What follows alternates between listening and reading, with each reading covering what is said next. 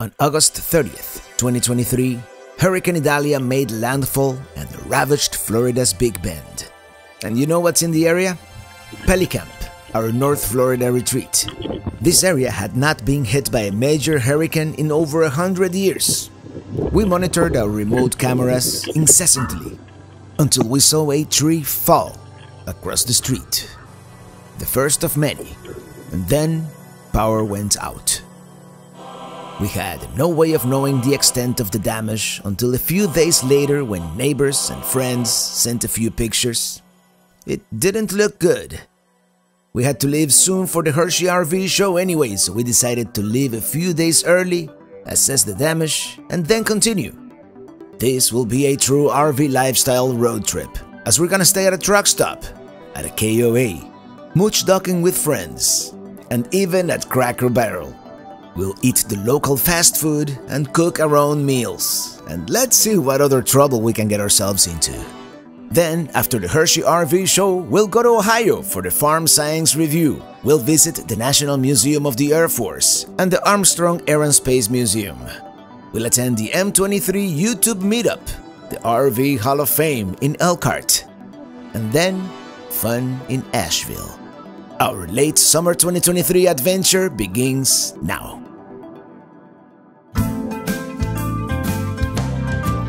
I'm riding in my RV, wherever I want to be, 'cause I'm free in my RV, yeah. We're leaving at sunrise, so we can get to Pelicamp early enough so that we can figure things out.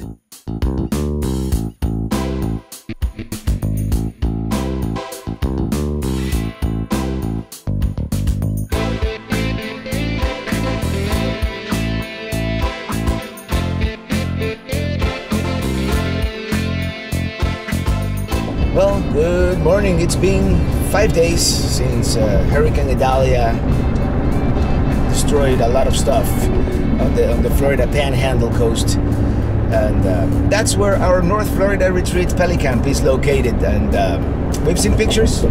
We've lost our shed. We've lost some trees, so we're driving up to do a little bit of cleaning up. So here we go.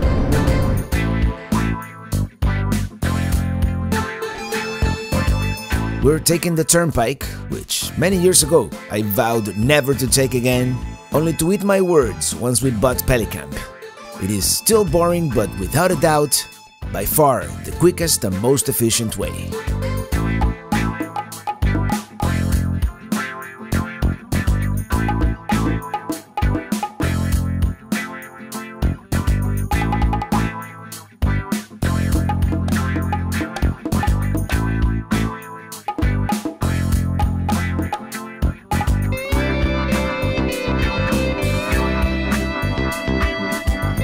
Get close to the area, we see a lot of downed trees and power lines. You can tell a major storm went through here, but they are working on the recovery already.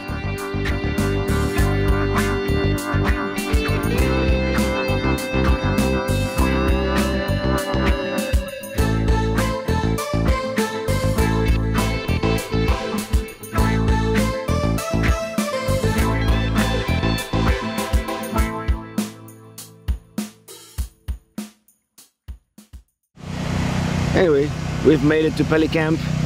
Let's get a first look from the outside because we're not gonna be able to do that later. Oh boy, I think the main thing here is going to be clearing this driveway. So we'll take it one branch at a time.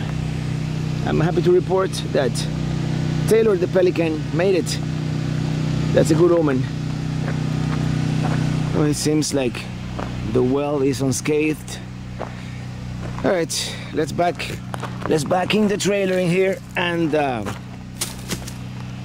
as I said, one stick at a time.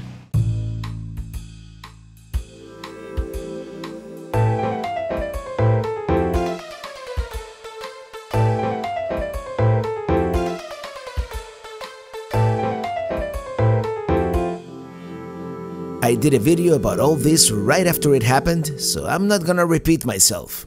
I'll just put a link to that video right here.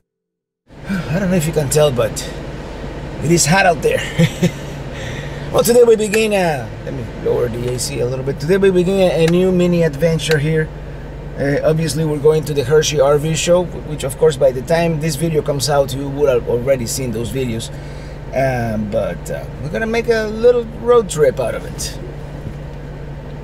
So let's do it. Let's see if I can make the turnaround here in Pelicamp, because I believe it is narrower than before. In fact, M23 may not have made it.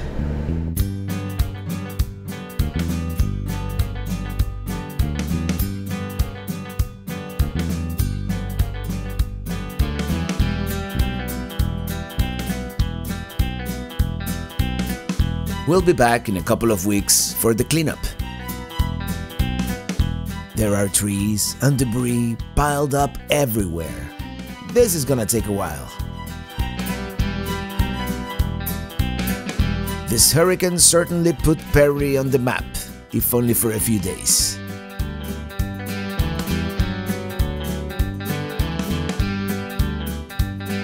We're now driving through downtown Perry. Typical small-town America. It is quite nice actually. And there's not that much hurricane damage considering what the storm did to all the trees.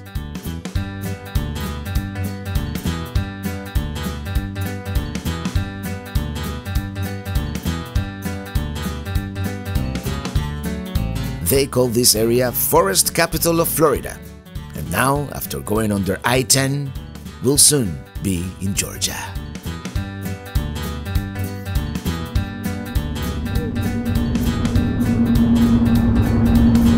Welcome to Georgia. Oh, thank you.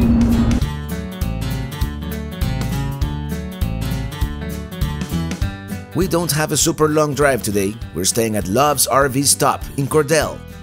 Over the past couple of years, Love's Travel Stops, they have been developing RV parks in their truck stops, which are, I must say, hit or miss.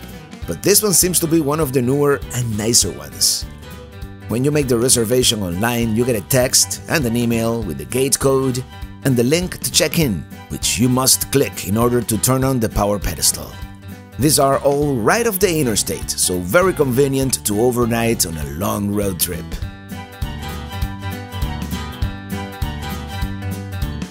I have never had Bojangles before, so let's check it out. You know, fried chicken is one of my favorite things. Fried chicken. Bon appetit. Oh, just encountered a viewer back there. It's getting dark here. Beautiful, beautiful afternoon here at the Loves. And I don't know if I was really hungry or I had never had Bo's before, but it might be my new favorite fried chicken. I don't know. And another thing about this Loves RV Stop, if this one becomes the template for all the other ones, right? I think some of the small ones we've been to, they have been like made after the fact. This is a brand new Loves. They did it from scratch, and it's like an honest-to-God RV park. I mean, all they need is a swimming pool, really. So they even have like a water park for kids back there. This is probably the best one we stayed at so far. I believe it was like $42. It isn't cheap. It isn't cheap for being right here next to the semi-trucks, but it is clean, everything works. Quick overnight right next to I-75. That's all we really needed tonight. Tomorrow, but we don't know exactly where we're going yet. Good morning. Time really got away from us this morning, let me tell you. It's 5 minutes till noon, which is checkout time here at the Loves RV Stop. And we're gonna drive about 3 hours towards Appalachia. Hopefully the temperatures will be a little cooler up there. Slowly making our way. We need to get propane. Well, as much as I praise the RV park, I feel the opposite about this particular Loves. These are the rudest, most inept people I've encountered in a very long time.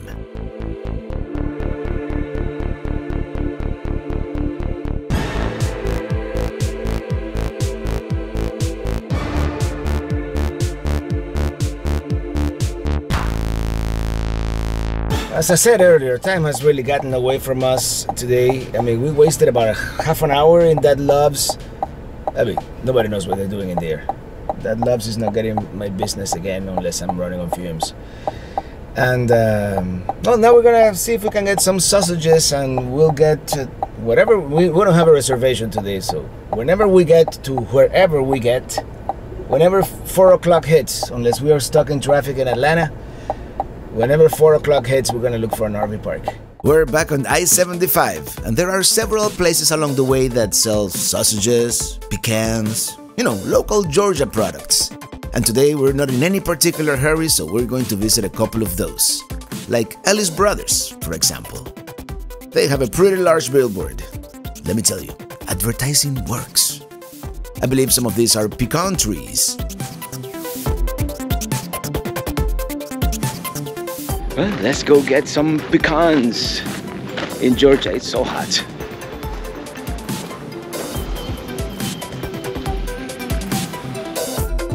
Pecans, peaches, it doesn't get much more Georgia than that, right?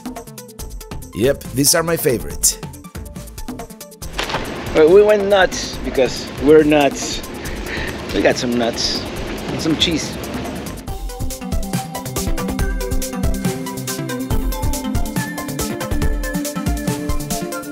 Next up, Perry, Georgia. Here at this fairgrounds is where the Family Motor Coach Association holds their annual rally. I'm not a member, so I've never been. And the reason we're here? Sausages. By the way, it looks like it is going to rain. We always see all these country stores advertised on billboards along the interstate, and we've been to SL and Carol's, and today we're trying striplings.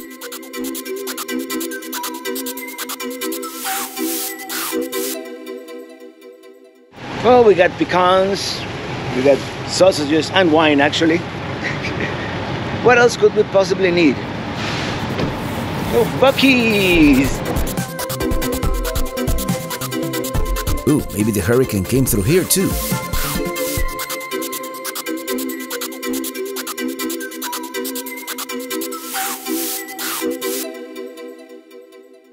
Experiencing a very refreshing rain here in Georgia. Actually, it's starting to rain harder. Let's hurry up. Buc-ee's. Order 281 is ready in the deli. 281. We're gonna get ourselves some Texas barbecue in Georgia. Well, here's lunch, maybe even dinner too. It's raining hard now. Let's do it. Got the brisket sandwich as always, and a cheesesteak burrito. It's probably good.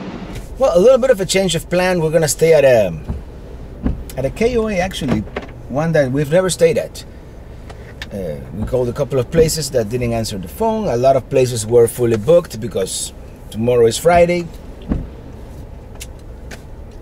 and sometimes it's just convenient.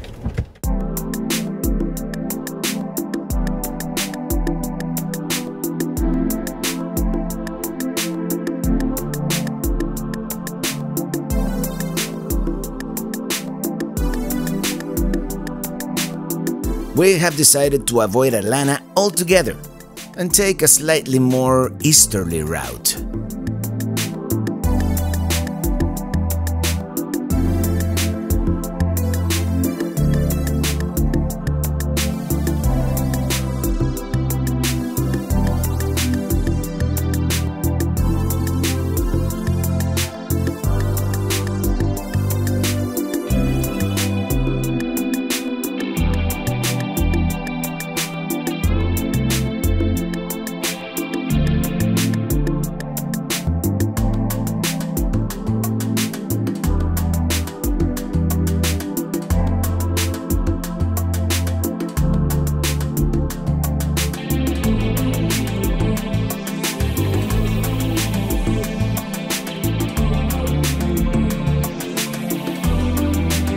Here we are, and the minute we arrive we realize we've been here before.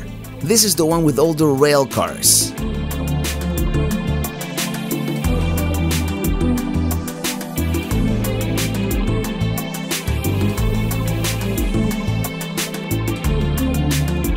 Ooh, this site is pretty steep.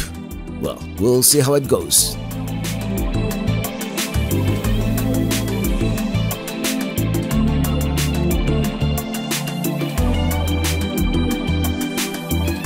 And I just realized we've been here before. This is not gonna be great for Starlink, but there's some AT&T and there's some Verizon, so we should be okay. I may or may not unhitch today. Maybe tomorrow we'll go explore the area a little bit. There's bad weather coming, so we're just gonna hunker down, get some work done, and tomorrow we continue north. At least we got to do a couple of the things that, you know, because I'm always in a hurry, I had never been able to do, like stop at one of the sausage places, and yeah, we made some of the stops that we wanted to make. And then the day after tomorrow, we're gonna spend some time with our friends in Waynesville, and then Hershey, Pennsylvania. It's a nice campground. It's a very steep site to back it in here. But we did it.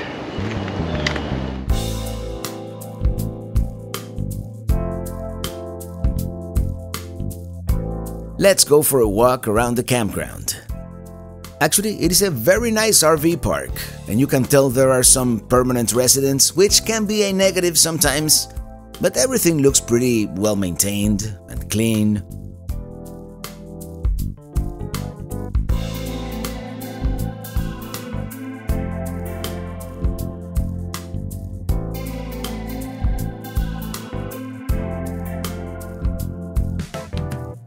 Let's check out the beach area.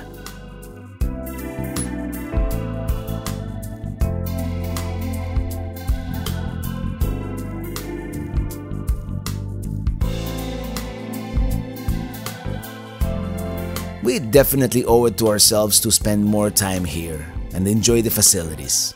Maybe even rent a pontoon boat if I can learn how to drive it. These pontoons, they look like they've seen better days, but apparently they do rent them here.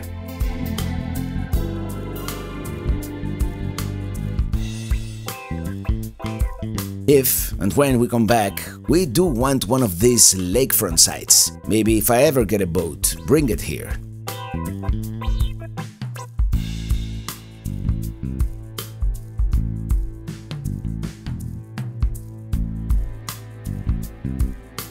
These are pretty cool. Oh, very nice campground. I mean, there's not a square inch of flat terrain here, but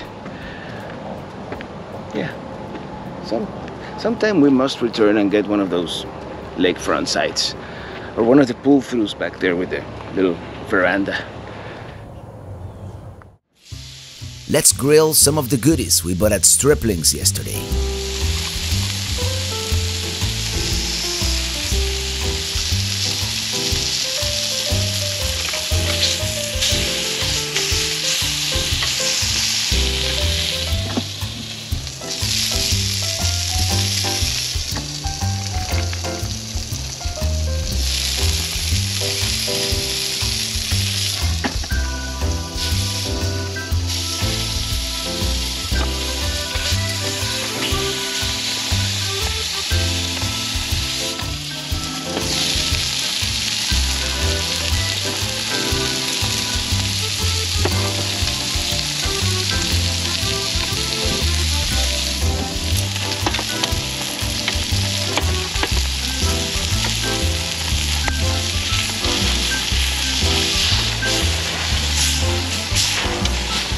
Well, hello everybody. Yeah, as you can see, we're grilling some of the stuff we bought yesterday.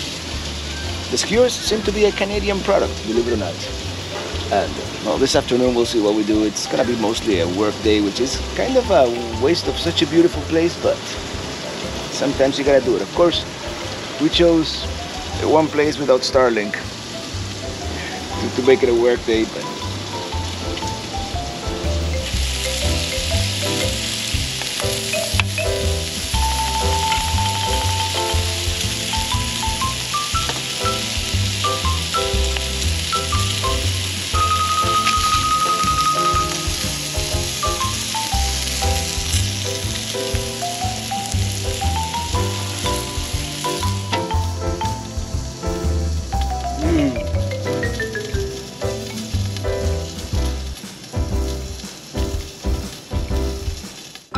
going to town, into Greensboro.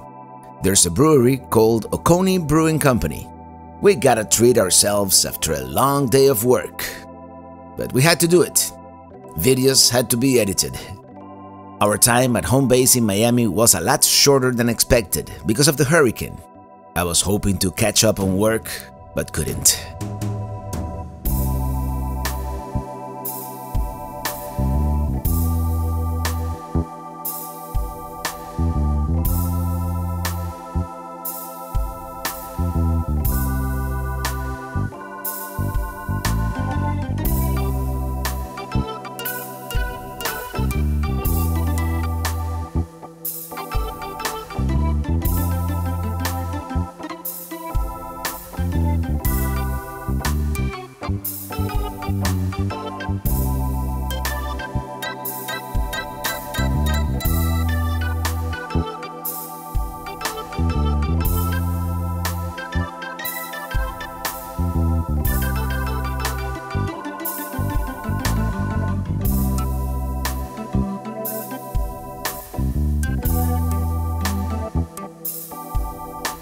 Well, here we are, Oconee Brewing.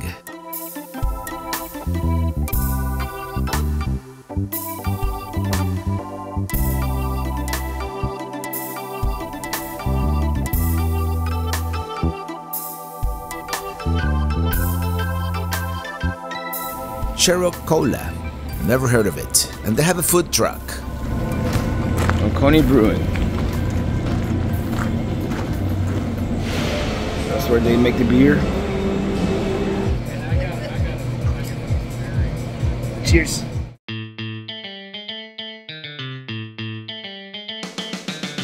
Today we continue north. Destination Waynesville, North Carolina.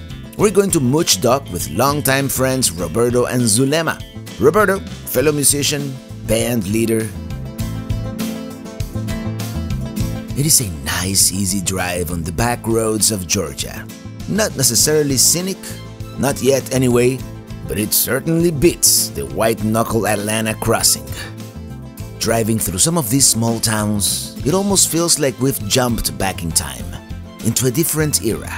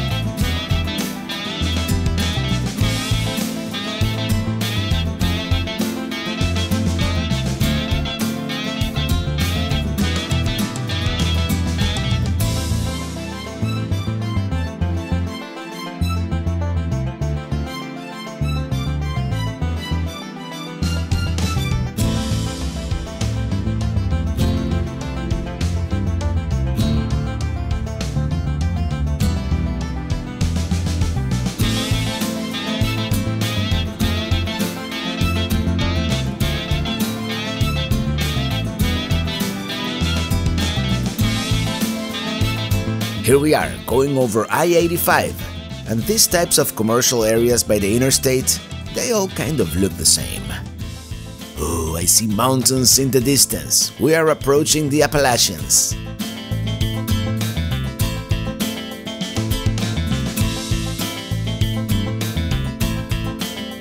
Oh, it was all going so well. What's going on here? What's going on over there? At least from afar, it doesn't look very serious, but I could be wrong. It looks like he's trying to put a hook on it.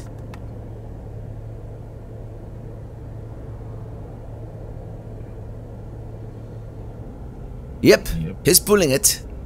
It is kind of tangled up on the fence, but he's making progress.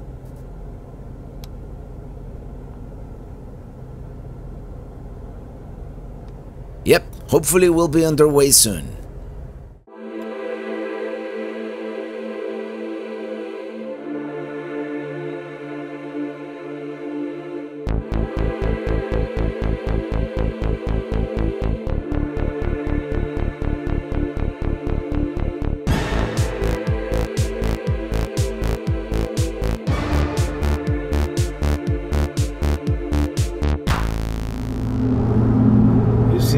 color changes on the road.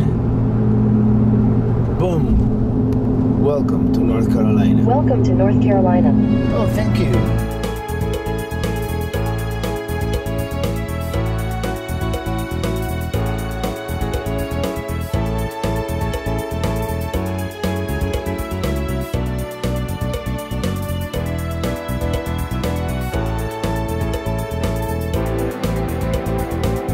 This is one of my favorite drives, US 23, the Great Smoky Mountains Expressway.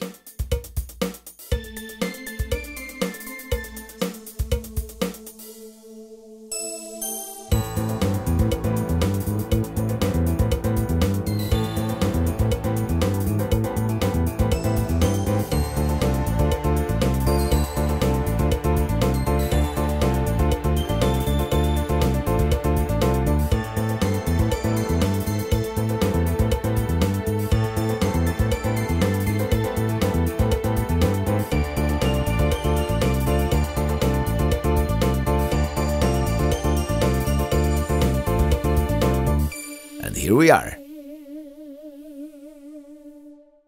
There's no need to unhitch or drive today. Zoo is gonna be our DD. So we're going downtown to an old familiar place.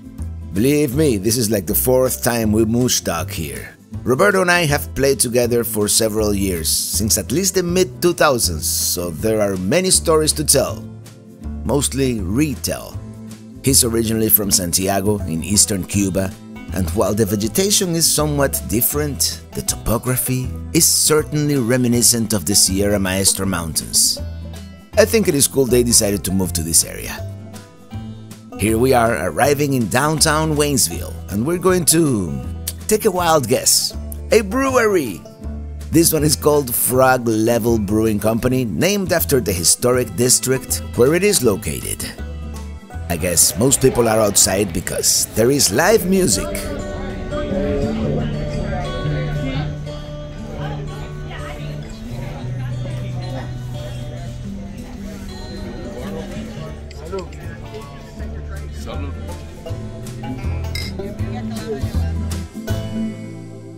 Well, that was a lot of fun.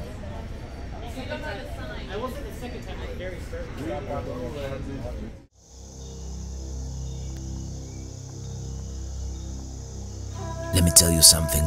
I wouldn't mind at all getting a piece of land somewhere around here, surrounded by all these mountains.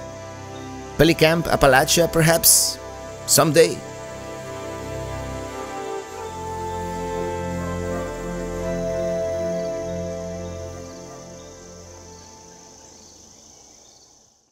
Let's go into Asheville.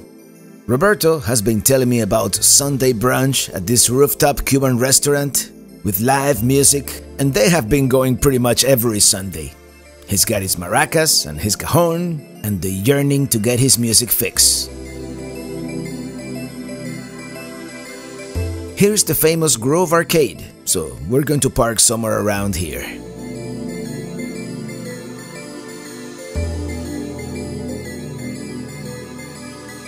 And we've made it to Asheville. May the festivities begin. Roberto got the cajon, and we're good. This is the famous Grove Arcade. Very cool. I think we have to go across the street. At the Cambria. No, Tuesday, and today is Kubusa.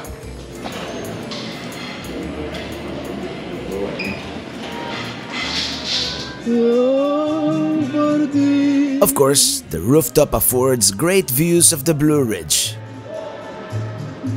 We haven't even sat down at our table and Roberto is already on stage singing.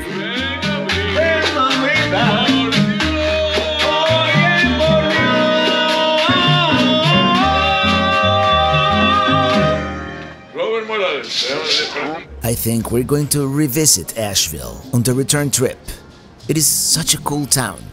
We've been here before, but there's still a couple of places I want to explore, so we'll revisit the San Francisco of the South towards the tail end of this trip. I got a mojito and Illy got something called Sundown in Havana. Cassava fries, croquettes, empanadas. while Roberto and Kubusa Band keep at it on stage. I don't know how much of this I can show you without getting in trouble with the copyright owners, although a lot of these Cuban traditional tunes must be in the public domain by now. Well, at least you get a taste of what it was like. As the sun wants to come out, here's one last view of the Blue Ridge as we're getting ready to head back to Waynesville and then say goodbye, as we must continue towards Hershey, Pennsylvania. Yeah, that's where we're going. This was filmed in September 2023, and we are on our way to the Hershey RV Show.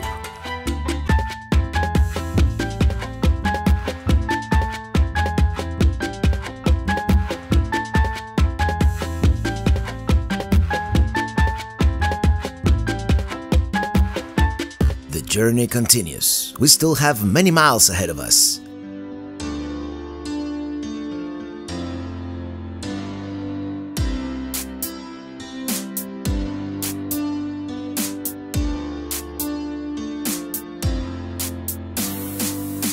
Asheville, see you in a couple of weeks.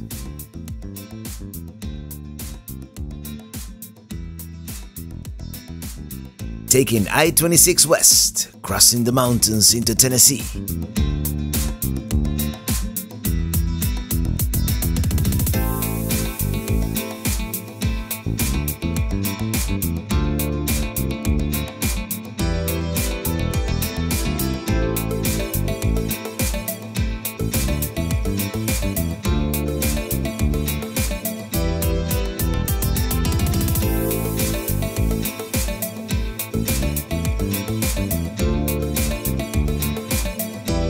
Almost at the top.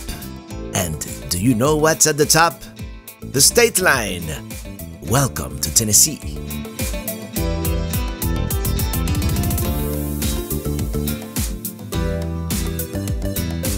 It always amazes me how the weather can change once you cross a mountain range.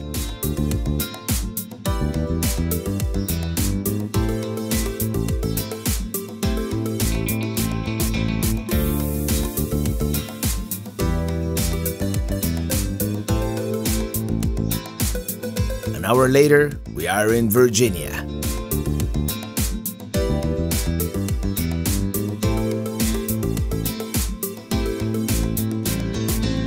Here's a little bit of trivia. This town, Waynesville, is the place where we dry camped for the first time, at Walmart. I don't think this Walmart allows overnight parking anymore, but Cracker Barrel does, so that's where we're staying. All the reviews online said it was a steep hill, and it is.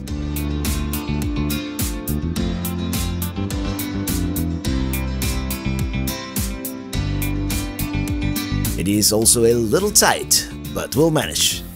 Anyway, let's go eat. Beautiful setting here. It is fried chicken Sunday.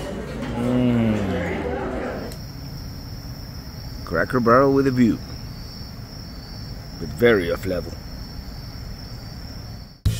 It is going to be another almost all-day drive to Hershey, Pennsylvania, so I won't bore you with the minutiae.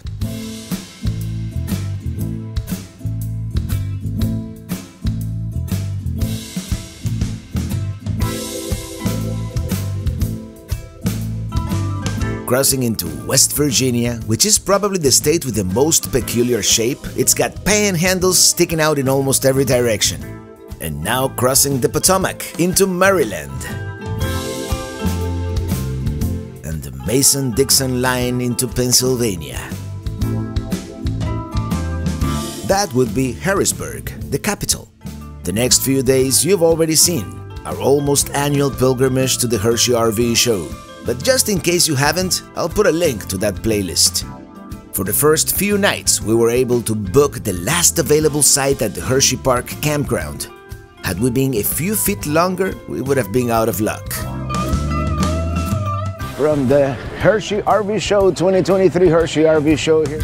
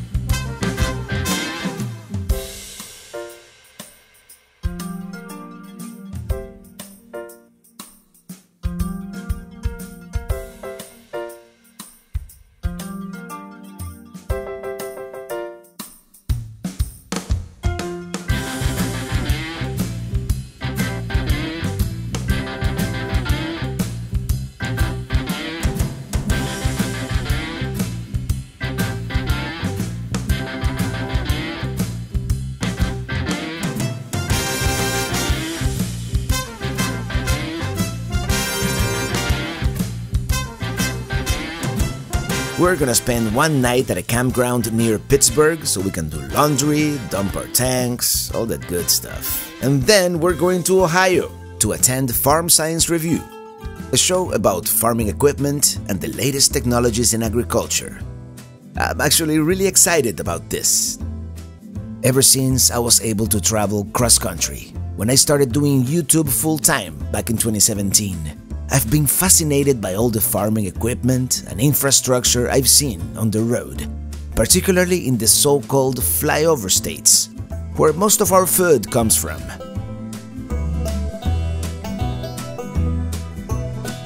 We're meeting up with Jim and Barb and their daughter, son-in-law, and grandchildren at Madison County Fairgrounds in London, Ohio, a little over half an hour west of Columbus, and Jim has been a fundamental part in the creation of this video. It was at his cousin's farm 2 years ago that I got to ride on a combine harvesting soy, and now here we are, about to find out how all this stuff works. Jim and Barb have arrived. And just in time for another episode of Fun with the Forest. Here we are at the Madison County Fairgrounds in London, Ohio. And tomorrow we're gonna, or maybe right now. Say hello, Jim. All right. We're gonna see some farm equipment. Yep. Yet tonight. You can get to see what I do if you're interested. And then tomorrow the big show with the crowd. Well, everybody say hello to Barb and Jim. And yeah. Ryder and Journey. Ryder and Journey. That's Journey from 4 years ago. Yeah. The baby you held. Well, Jim insisted I drove his truck towing his fifth wheel. I think he wants me to upgrade to an HDT. Turn it off a minute. Turn back to you. Oh. That's a clear minute. All right, now forward. And let it go through all its buzzers. Hold on, it doesn't go all the way now. Yeah, like here. It's a aftermarket. There you go. All right. And the only knob you need to push in is the yellow one. Oh, this is cushioning. Okay, the yellow. Yellow one, top one. Push that in. Push. It is in. Okay, well that's part of the thing then. Go get and let's take it back to this line to be in drive. It's automatic. Yeah, that's it. One notch forward. There you are. All right. And the rest is just drive yourself straight ahead. It's like driving a Class A motorhome. You don't hesitate for a second. Okay. There it goes. Now go to the right. All right. Oh, you don't have to do anything there. No, I'm not doing anything. I'm gonna just Nope. Oh, there you go. Push it harder. There, push it hard enough. Okay. Yeah. That's the air brake. Yeah. Okay. Oh, you're good. I believe it'll turn easier than your current camper. I'm still looking at your camper on the rear view mirror. I don't want to. So which way do we go? You're gonna make a left. Make a left here. It will follow you about right where you want to go. I have plenty of room here. All right. Should I floor it? Yep. Just kidding. Say, drive faster, Robert. So it's automatic. You don't have to be figuring out the 12 gears anymore. Nope. Okay, how do we do this? Just follow the curve around. Just going around. Just go around to the back. All right.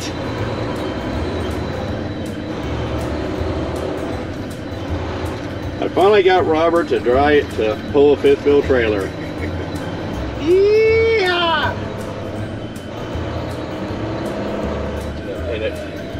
It's no bigger than it. Yep. Just put it in neutral.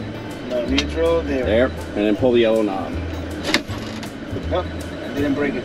So you don't have a park. You don't have a park.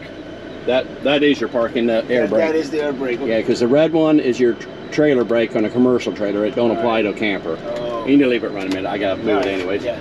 And Robert, all right. Well, that was fun, man. Thanks. Hey, Ryder, what do you think? Did he do good? All right, anchors away. We're gonna get a behind-the-scenes look at the farm science review. All right, we're almost there.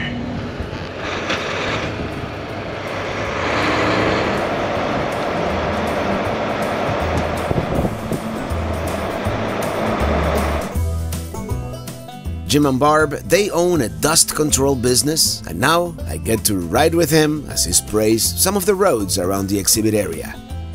It is a great backstage look at what we're going to see tomorrow.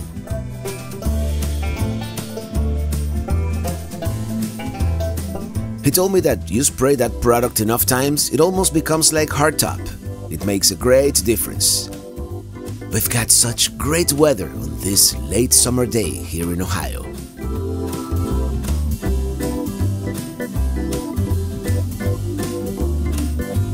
We are now at the Wayne Conservation Area, which is also owned by The Ohio State University, part of Farm Science Review. Too bad it is getting dark, and here it looks like they're going to be showcasing some plants. And there's a creek.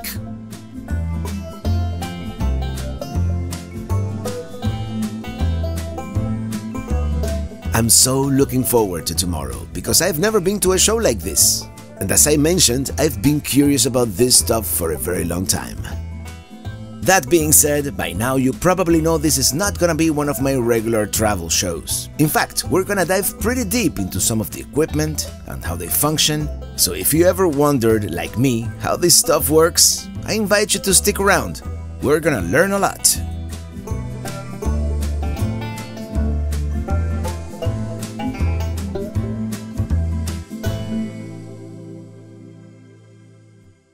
Today coming to you from London, Ohio, and here we are at the Ohio State University's Farm Science Review. So I got my media pass, and yeah, today we're doing something different. And I'm cleaned up.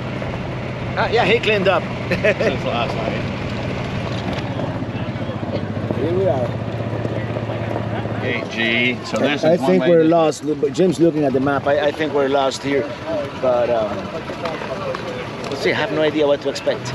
I don't know where we're going, but all I see is a lot of farming equipment everywhere. So here we are, stopped at this first exhibit. Let me show you what I found. I found my next drone. Take a look at that. I think if you could fit a small person. Jim, what do they use these drones for?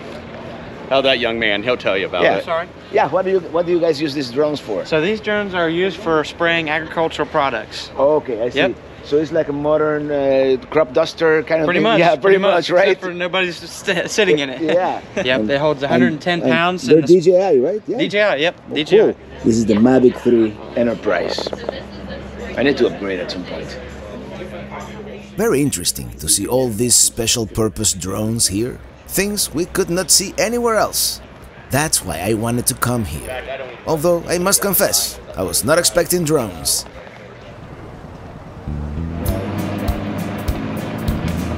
We're approaching the Case IH display, and I think this is where we're gonna spend most of the time.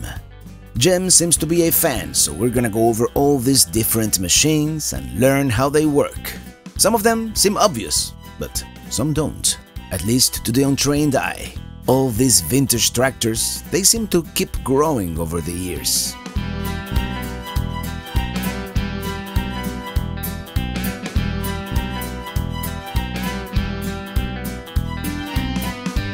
Alright, let's start here. Well, as you guys know, I'm a city person, and at a place like this, it shows. So I have no idea what this stuff is used for. I'm assuming it's That's corn. That's corn. Gather in, and then that grinds it, runs through the throat, Right. and does the rest, just like Bob with you did on the soybean. Right. And the next one, I'm assuming, is soybean. Soybean and wheat. All right. So Small grains. yeah. So somebody came up with the idea. They engineered all these machines, you know, to depending on the plant you want to harvest. Right. This is pretty cool. Look at that, all this stuff. And it's actually all, unlike years ago, it's quick connect. We don't want to break it. Oh, there we go. One lever Okay. releases the hydraulics. One thing for electric, release the PTO, drop the head. Cool. And Go ahead and hop. look at the size of these tires. It's taller than me almost.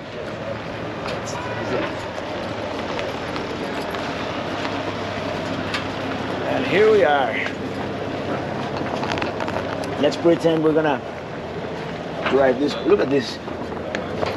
Look at the windshield on this thing. This is like a panoramic. And yeah, it would be cool to know what all this does. But oh, Right. the seat goes up and down, and then very comfortable. And These foot pegs are just for resting your feet when you're. resting your feet. And this would be the accelerator, I'm Right. assuming. No, and brake. Brake. Everything is controlled forward, reverse, Okay. and different switches for the speeds. I mean, I don't know everyone on here. Yeah, so. this one is because Bob runs it, but there's different, because you can tell that's meant for the header because it's right. the It has triangle. But I'm trying to see if I see R and P. Yeah, here's a P. Here's a that's P. parking. PHL high low, as I'm assuming, and this. I was trying to. And here on the screen, you see like all your stats, right? Like how many pounds of grain you have and whatnot. Bushels and stuff. Well, we got a stereo, so you don't get bored while you are, you know, harvesting. But everything's emergency shut off. But everything's everything's forward, reverse. One of these days, we're gonna make a video of me driving one of these. Maybe not. Maybe before the day's over. But I love this panoramic window, man. This is like, you know, farming is not as hard as it used to be. Well, mental stress, mental hard, but if you can get one of these, this is beautiful. Check it out. Under the seat, the jump seat, cooler, you know, for your beer. So we'll just do a quick description on how a combine actually harvests corn.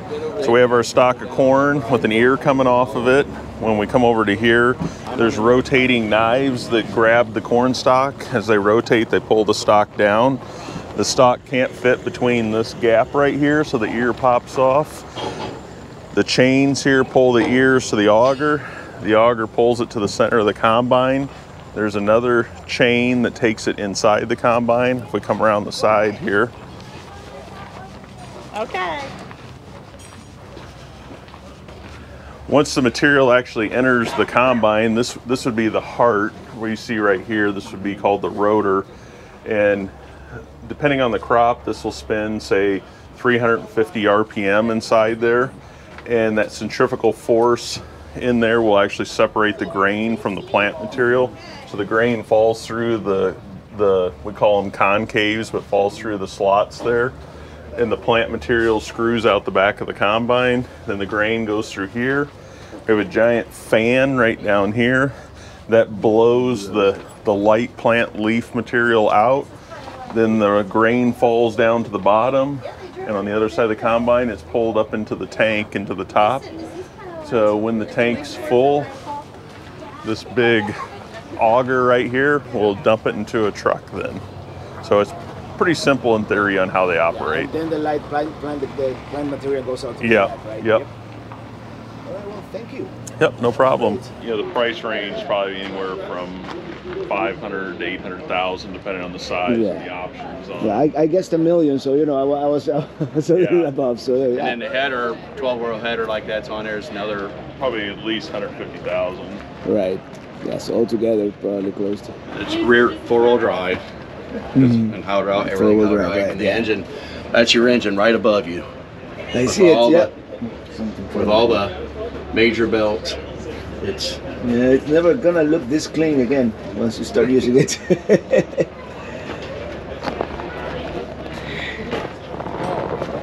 And back here, that's where it spits out the trash. The trash, yeah. And the part of the plant that we don't need. And up there, there's a tank, right? Yeah. Objects in camera are larger than they appear, by the way. You can have that way, but see, with having a belt, this is like Bob, so it's got a, and this is a MacDon. So it's a conveyor belt instead of an auger gathering. Right. So again, this is tailored to whatever plant you're. Wheat, soybeans. Yeah. Are the main ones. Yeah, the main combine is the same. Just the header that is different. Yep. And there's even other different types of headers too. Anyway. Case IH has a gift shop here, of course. Toy tractor. And maybe I should get something like this for Pelicamp, you know, because I mean, this does all kinds of things, right? Yeah. It's a lawnmower, and you can load, and you can put different heads here, like to carry like logs and whatnot.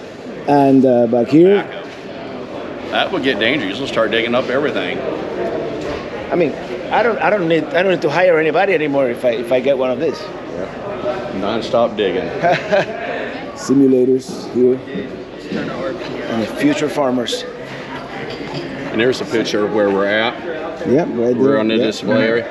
That dry that we sprayed last night was this one here. We went back And that's here. that nature area, yeah, right? That's the nature area. And the grain bins, it must not be touchscreen. Oh, yeah. There you go. Oh, no, there's the grain bins. There's their north farm. So Ohio State owns all this, all over here, and then this back over here. And then they own all this, and this. And then, oh, wrong screen. And then Bill Gates' farm.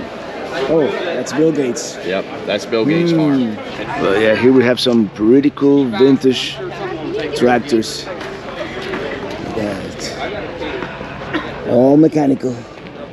Case IH used to be International Harvester until 1985 when they merged with JI Case. And here's the evolution. It's got air conditioner. Perfect for Florida. This is luxury.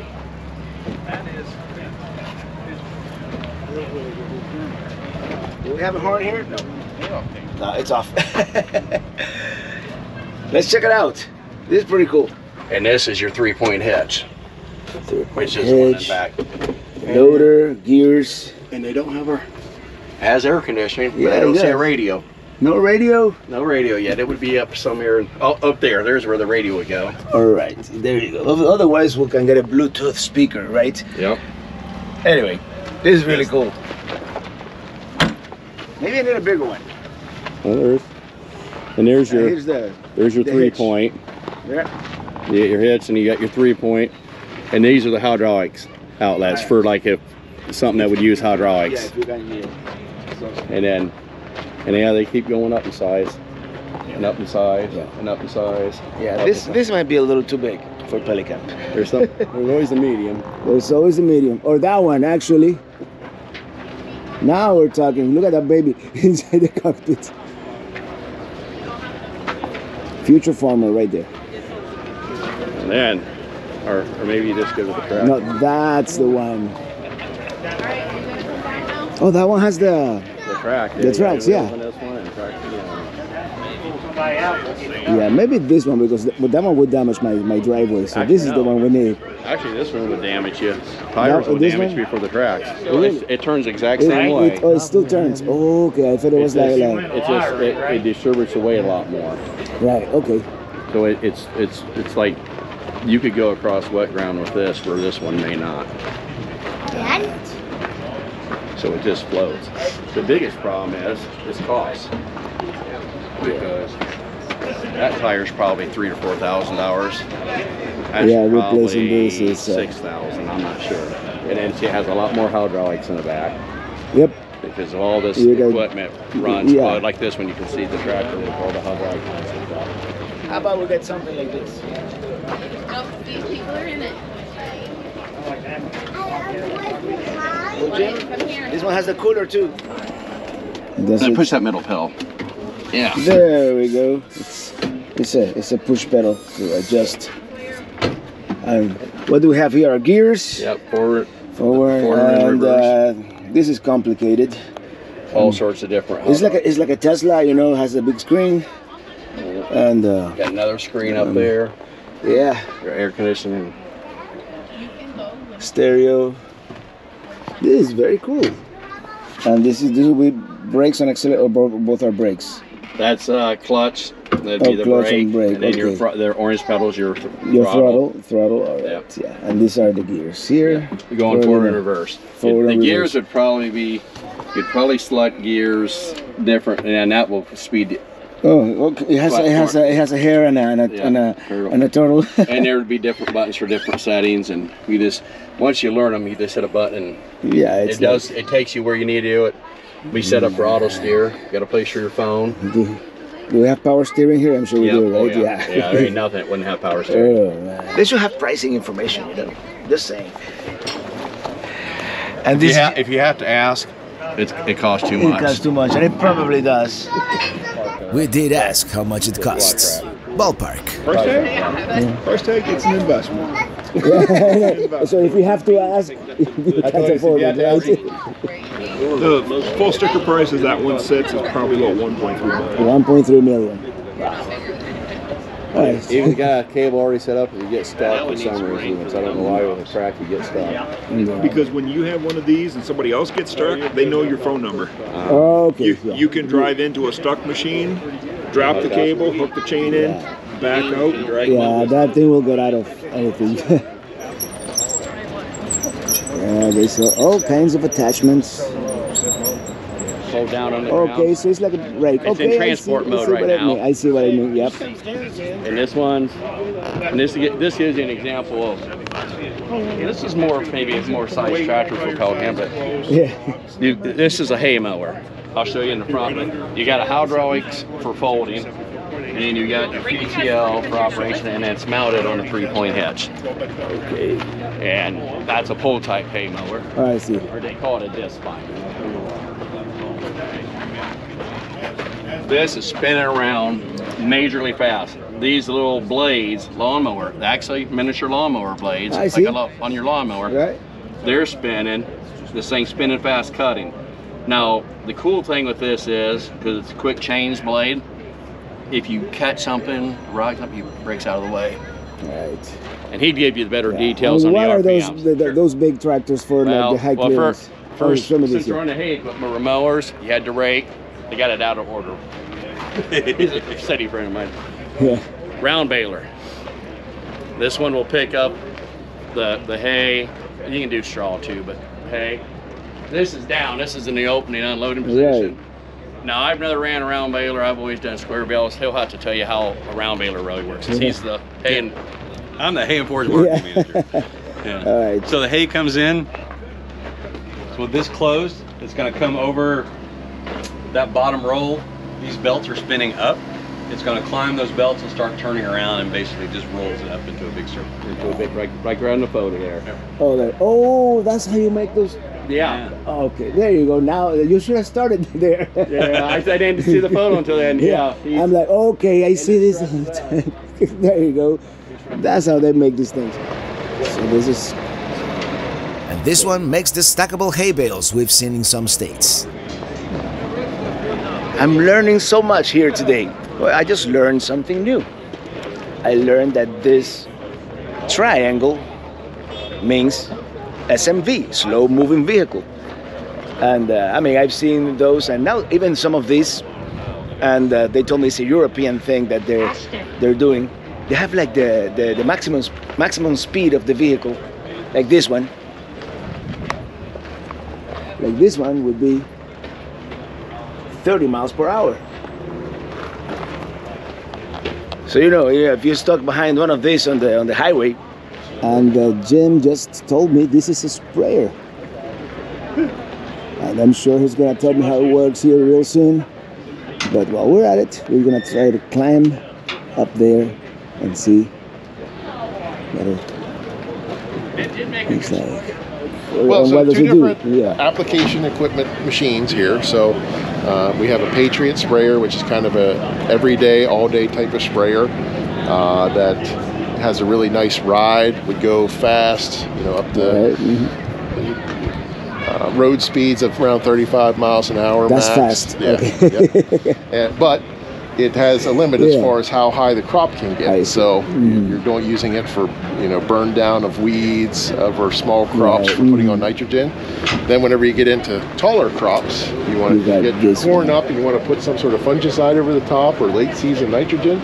You move into something like this Miller Nitro, which has the ability to raise and lower up to 73-inch clearance. Because all this shields are just folded down, it would be. Right, yeah. And you could put those booms and go over top of tasseled corn and apply that way. And both machines feature technology as far as being able to see in between the row or sense the row, so it'll steer itself between the rows. And spray using bursts versus just a steady stream, so it will regulate and turn off individual rows versus sections or the whole machine when you make a turn into a headland. What size boom is on this? Both have 120-foot booms. 120 foot wide. To give you an idea, Bob's bean head, when you rode in a combine, that's only 40 foot wide.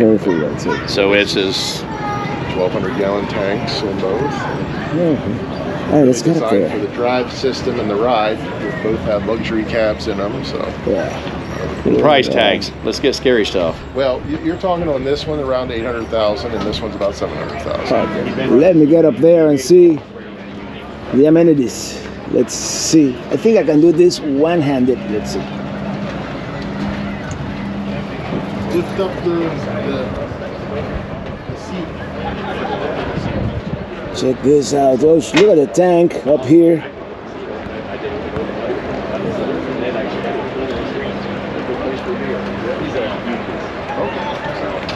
Actually, it looks pretty cool from up here. Higher perspective. Let's see the cockpit here. Oh, panoramic view. Then again, you have your footrests and your screens all over, radio, air conditioner. Now this is cell phone mount.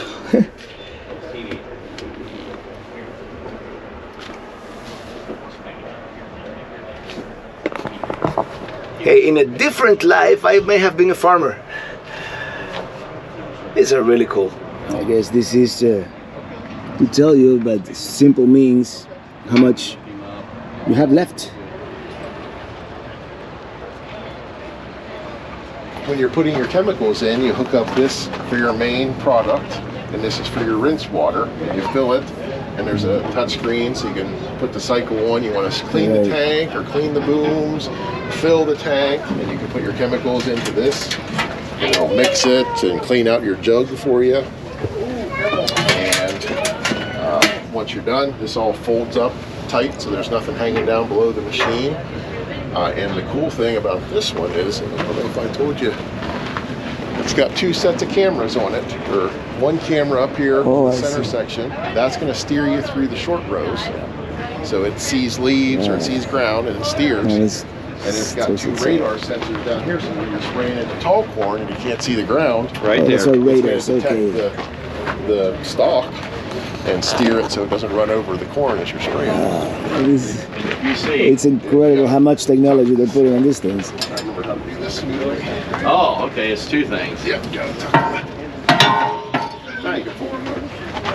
And then, like you said, Robert, that's what he's saying about clearance. Yep. What's a 3-point hitch? It's this just is yeah, point, and then you have your top link, because that's the third point. You get a quick attach here. So instead of putting a pin in like some of the other equipment, this can lift up and catch everything and release it. You release it. Yeah, you just do that. Hold the pin, but to go in, it's spring loaded. You just lift up, you go. Cool. And then here you got a planner. This is the planner. John Deere had them. You mean you don't put the seeds by hand? No, that's okay. You got and this one set up. So that will be full of seeds there. No, the front tank's for liquid. Liquid. And then this here would have the seed in it. And and planters anymore, it used to be you always put soybeans and wheat with the drill. Anymore planters are either set up for corn or beans, or some farmers use both. Just like this small planter, it's got the middle rows are left. So when you're doing corn, it'd be a 6-row corn planter. You drop the middle things, you could use it for soybeans, which is a tighter tolerance. Yeah, so everything is accessible. Everything, all the way back to the main radiator. That one just a little bit harder. It gets dusty, you can just blow them out. Across the road from Case IH we have John Deere. I would have liked to stop and see what the differences are, if there are different approaches to doing the same task, who invented what, who's copying the competition.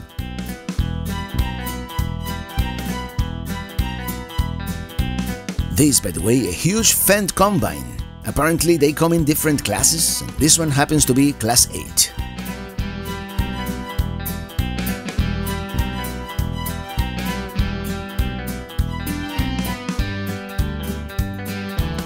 Great Plains tillage equipment. and he has a Great Plains grill. Are they compatible? Like, can you? Yeah, everything, all the. They all use the 3-point hitch. Yeah, everything's the same. Sometimes the hydraulic tips are different. Deere is different than most. Everybody else is usually uniform.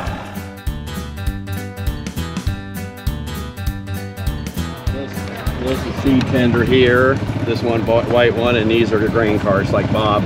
Just a lot bigger than what Bob had. That unloaded combine unloaded too. Jim is swerving in and out of traffic here. I don't know what's going on. I'm breaking rules. He's supposed to be a professional driver, not me. Yeah, I'm breaking rules. I think next time I'm gonna drive the golf carts. That's it.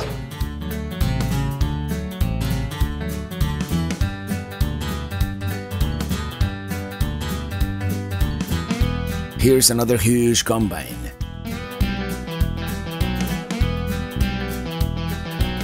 These are feed mixers for cattle.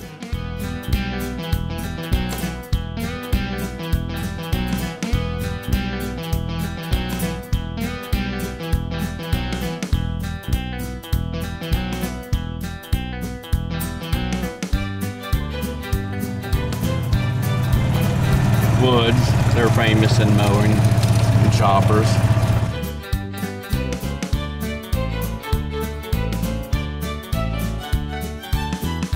This is very, very cute for the future farmer in your life, right? Oh, heck, vintage too for $225. $225. What a bargain! I got a grill from a tractor for $65. Yeah. $149 for the case. Very good. That's heavy. Here we have some vintage Massey Ferguson tractors. The name came after the merger of Massey Harris and the Ferguson Company. So many brands you don't know about unless you are in this business. It is a whole different world. Look at the seats on some of these old units.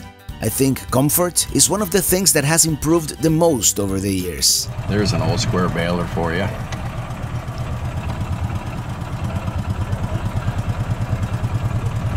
And this shows you how much loader technology changes.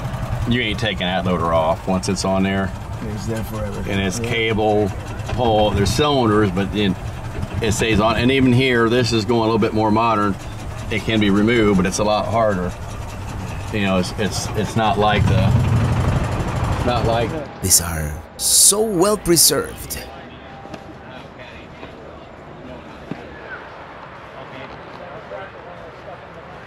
These tractors from here back are exactly the same. Okay. The only difference is the way the front end is made. Okay, I see it. Yep. But the engine, transmission, rear end is the same. It's exactly the same. But they did this. They called it a mid-mount. They used to mount cultivators there back in the day on the high ones. And this one didn't have that. Apparently, Ferguson invented the 3-point hitch that is used on all tractors nowadays. This revolutionized tractors from just pulling on a drawbar. These have a peculiar speedometer, same gauge for speed and RPMs. RPMs and speed in the same. We could spend all day here looking at old tractors, but right now we're going to the field to see the drones in action, among other things.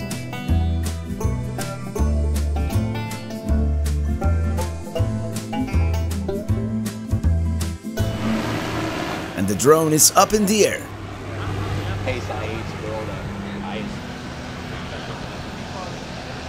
This one is a Hylio Ag 130. It is programmed to do the exact same routine time after time. I am curious how a drone like this one would do in less than perfect weather. Being heavier, I am sure it can withstand stronger winds, and I wonder how long can it fly? So many questions. Well, apparently this one can do up to 50 acres in 1 hour, autonomously. Drones have really come a long way in the past few years, compared to the original Phantom I owned 10 years ago. Here we also have a model plane. It is flying again, and once again, the exact same routine. We are witnessing right here the future of agriculture. All automated. Well, perhaps it is the present. Let's go to the field, where they are demonstrating other kinds of equipment like combines, tractors, tillers. There's a Class 9 John Deere combine, which is pretty impressive. But I believe they have a Class 10 somewhere around here. Here they are doing some tilling demos. I didn't even know that was a thing, but I guess not all tillers are created equal. Yes. They call it a toolbar, where all the pieces bolt on. Sometimes these will be bolted together too. This machine will, this owner will just change the depth of this by itself. That's one of the larger tractors with the tracks. It is demo time.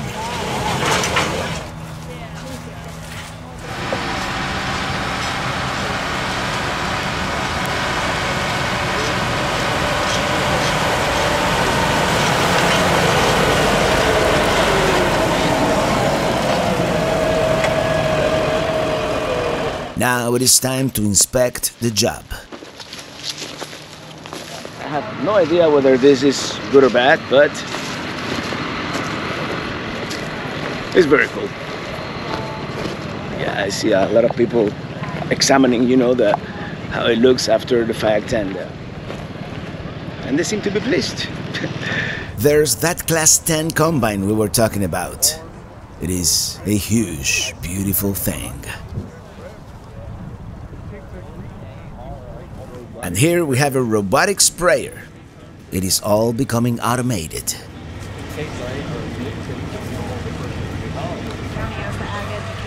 Okay. I was probably told, but just different parts. It looks like the Hubble telescope, but it's not. It's like the inside of that combine that where the rotor thing is. Okay.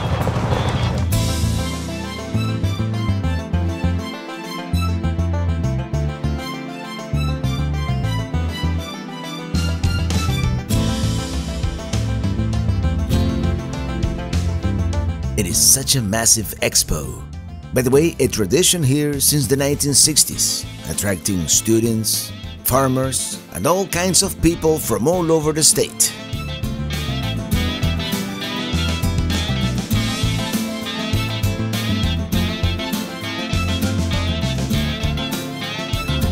There's pork sandwiches. Here we go. We got free cheese. Well, Jim, let's eat. Buckeye barbecue, pretty good. There you go, antique farm equipment. This is how it all started.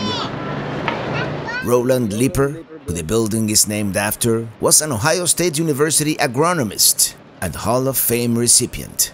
His daughter, Les Melek, who also happens to be Jim's cousin, used to tend the display, and she still comes here every year to the Farm Science Review. No, was that from your grandpa's farm too? No, I don't think so. Yeah, that's really cool. Let's see, a lot of this stuff he had collected on his garage wall. You know, they first started this antique collection when the review was still down on the campus, and they had one open shed building, and they thought 1876, you know, the 100th anniversary year, 1976, and people were so fond of it. Well, they got these cupboards for the country kitchen, and most of that stuff came out of Grandma and Grandpa Leeper's farm, my grandparents' farm. And they were remodeling Orton Hall, so a lot of those cupboards were up in wherever the place that the university furnished, you know, for stuff to be used, be given a new life. And so they got those cupboards, and my jacket says, I earned Review that. Antique Crew. There you go. I earned that. You can pull? Yeah. Pull that. Huh? Liz says it's okay. You can pull that. Pull it. Pull it real hard. Pull hard. Pull hard. Look, we got to go like this, like the air one. Yeah, that was 1899 manure spreader. Yep. This is a couple years old. Just a couple. I have a corn husker. And what is this? My dad went up to the... I've got one like this. That's a corn husker? Corn husker. We took an ear corn in there and you spin it around, it would You see the teeth in that, it would take the corn right off the husk. I find it very fitting to go from the ultra-modern, even futuristic a few minutes ago, to the antiques. Because why not? It is actually very cool to see how the previous generations did it and how much things have advanced and changed over the years. I am very glad they have preserved all this unique antique equipment for the generations to come.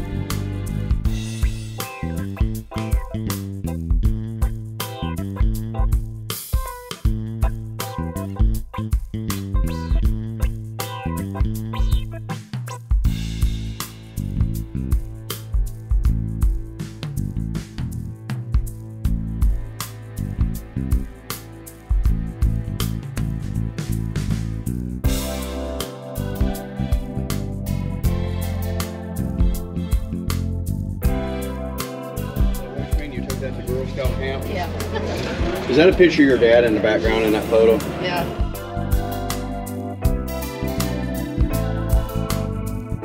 Let's look at JCB tractors.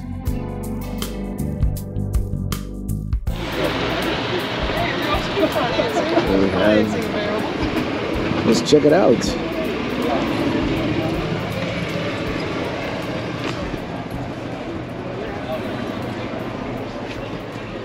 And here we are. This one looks easy to drive. We got our two pedals. I like this one too, you see? That's a tractor. What do you like this one or the red one? We should take a look at the green one, just for good measure. Jim is not having it. I don't think he likes John Deere. We may never find out. Here we have more antiques. 1890, probably in use until the 1940s. Milk wagon. Here, 1923 Model T.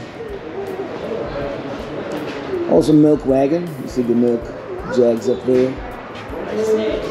And this is a 1930 Chevrolet Starship's ancestor. And look how easy it will be to work on this engine. Everything is right there. It's a fuel truck, front planner, and the big contraption. It's a Russian unit. They still use it. An American Standard truck from 1918. Look at that engine.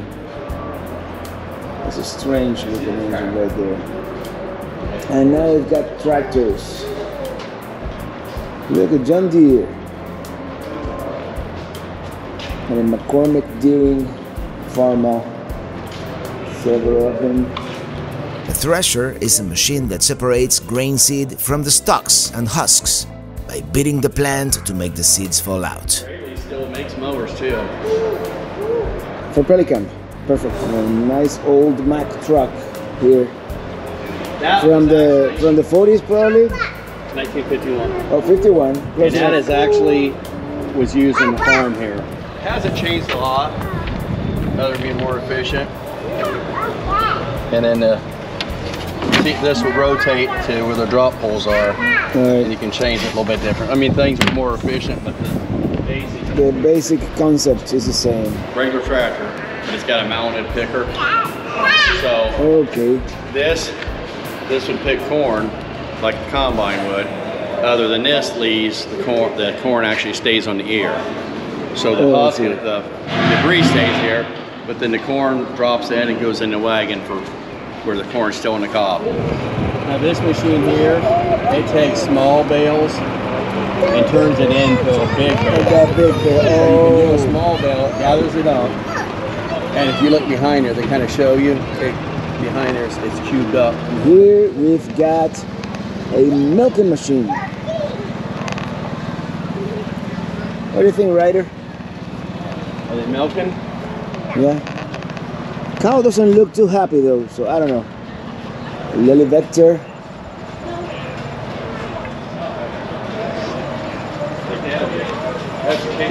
This in front of us is the Vector. It's an automatic TMR mixer, so it goes up and down the barn on like whatever you schedule it to do. It's got a laser that'll read the feed height, and it'll be pushing the feed height or feed back up to the fence where the cows are. And then if that feed height gets too low, it goes back to its kitchen, and then it'll make a new batch of feed, and it'll go back out and feed the cows. Okay, I see. That over there is just another feed pusher. All that does is push the feed up. It doesn't feed the cows at all. It just pushes it up, so the cows always have feed in front of them. Because cows like to take the feed away from them. Yeah, they like to sort through it. This is just a manure collector, so it drives through the barn and on its own collects all the manure and then goes back to a dump station and dumps it. So you don't have to have a skid loader in there. You don't have alley scrapers. And it does it by itself. Yep. It's like a Roomba for a barn. Like a room. Oh man, that's awesome. Like a Roomba for a barn. Yeah, that's. So it's all on its own. Cow walks in on their own. It milks them on their own. And it just doesn't take any people involved at all. 24 hours a day, 7 days a week, it's running. All this stuff is automated. Incredible. Okay, so this is the color. This is the infrared color they put on the cow. It's not other straight. You gotta go straight. We are in Journey's hands here. All right, now we're gonna make a left. Yeah, turn that way. There. Very good. Now bring it back the other way. Bring it back. Yeah, I see that big cow. Tomorrow morning, I get you for a few hours. How to rescue people from grain, from either being stuck in a grain bin or being a thing, and that's what the whole thing, the pressure of the grain. Like if a person goes so far, that's a ditching machine, the tile would drop in the back, that whole thing's spinning, and the shovels are spinning, and it drops the dirt on the thing and puts it to the side. It's a rotating thing where I guess if you're going to work on the animal on the side, you can rotate it. So, all kinds of fencing and feed, male feeders. There is so much to see, it is overwhelming. Especially for me. I mean, as you can imagine, everything is pretty much new. This is a grain dryer, I hear. And there's like big turbo jets on there. You gotta understand that the walls on each side is not probably that much where the corn's falling down. Because corn comes out so wet it can't be stored. It has to be put down in a drain and then there. Too much information to absorb in one day, but I'm getting the concept. At least now we know a little bit. And really, that's all we can expect from this crash course in agricultural equipment. People think it's cruel, but actually it's keeps the animal from getting hurt and keeps the person from getting hurt. Turbo mix. Yeah, that's it goes up into the silage thing, picks up the silage and puts it in a mixer. Like the company that education sees under Ohio drugs. Yeah. Okay.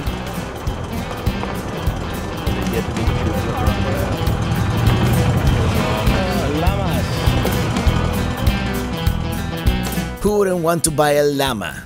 Or, wait a minute, aren't those alpacas? So yeah, they even have livestock here at the Farm Science Review.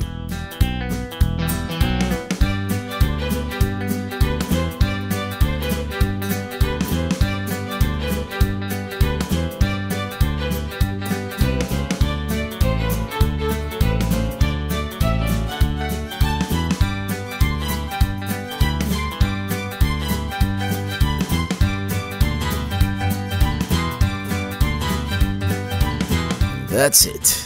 I'm exhausted. There is only so much my brain can absorb in a day, and we've barely scratched the surface here. I have enjoyed this tremendously and learned so much, and I hope you have enjoyed it too. As you've seen, there's a lot more than meets the eye when it comes to the agriculture industry, and surprisingly, it is a lot more high-tech than I was expecting.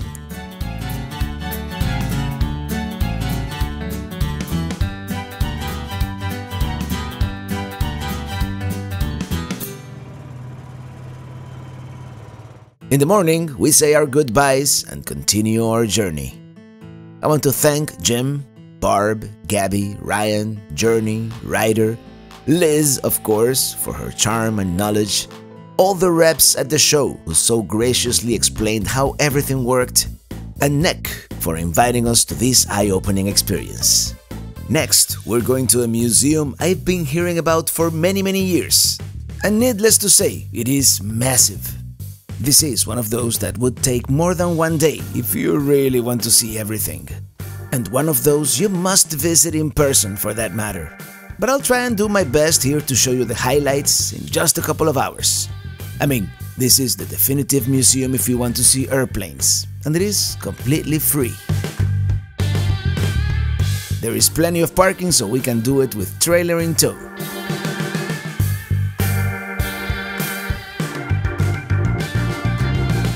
As we walk towards the museum, this on our right is Memorial Park.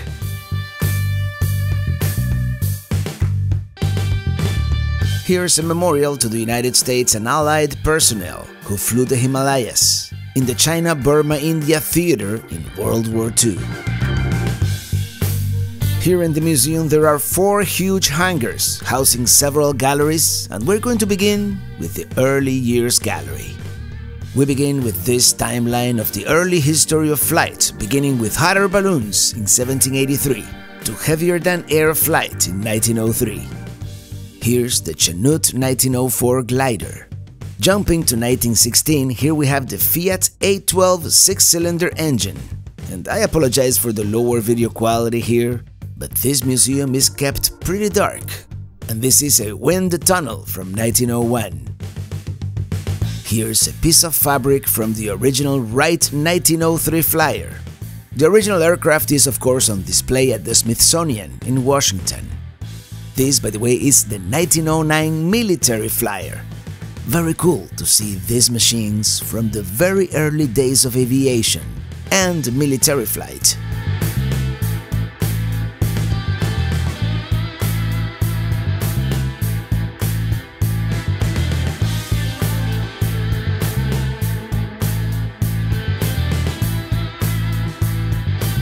Then of course came the World War I era, and airplanes were actually constructed like this, using wood frames and metal fittings.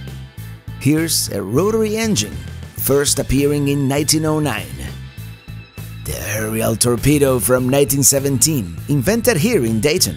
It was never used in war. Here's the Caproni C-836, an Italian heavy bomber, very rare. Only 153 of them were delivered between 1923 and 1927. Here's the Martin MB-2, the first US-designed bomber produced in large numbers, first ordered in June of 1920. I could really go through every single one of these, and believe me, I'm tempted. But then this would be a very long video. You're gonna have to come here to the museum one of these days.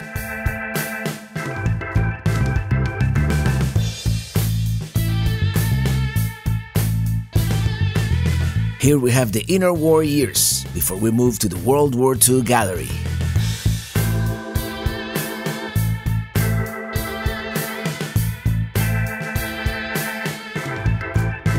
We go from Nazi concentration camps to a map of the Japanese objectives as of December 1941. Let's step into the World War II gallery.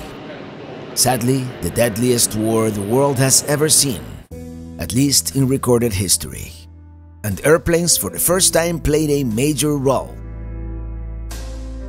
Here's a Curtiss P-40E Warhawk, widely used at the beginning of the war. Here we have a B-25 bomber, one of America's most famous airplanes of World War II.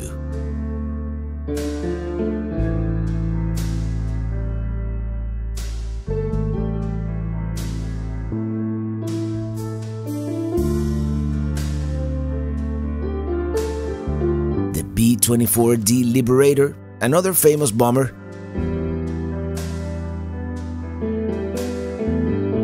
Very cool to see all these airplanes up close. That, by the way, looks very uncomfortable. So many airplanes, and we're just getting started. We still have Southeast Asia, Korea, the Cold War, which is the one actually I'm more interested in since I was alive at the time, and then the space and presidential galleries. This is definitely one of those you need at least a whole day, probably two, to be able to assimilate everything. Here we have some German weaponry and aircraft as well. The small one is a 163B Comet, which had a rocket engine, way ahead of its time. And here's the Me-262 Schwalbe, the world's first operational turbojet aircraft.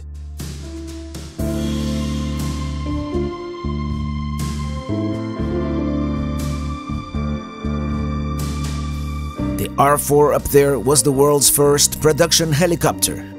And here's the Boeing B-29 Super Fortress that dropped the Fat Man atomic bomb over Nagasaki on August 9, 1945.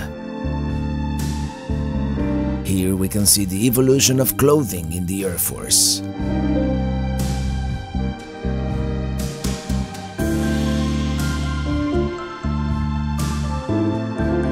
We continue to the Korea and Vietnam Wars. Here's a Douglas C-124 heavy lift cargo aircraft. Let's go into the belly of the beast. Mainly used during the Korean War, it could lift up to 34 tons. Interesting.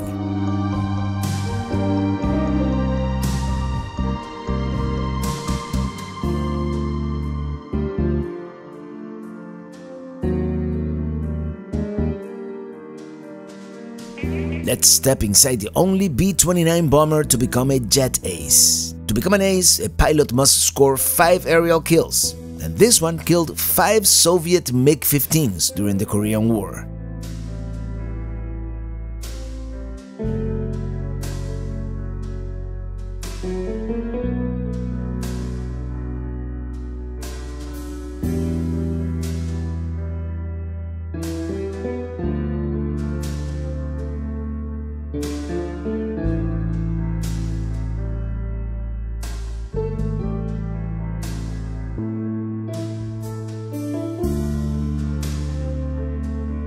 This one looks really cool, the B-45C Tornado. We're definitely in the jet engine era now. Now this is different, a North American F-82G Twin Mustang, famous for its very long range. It broke records, in fact.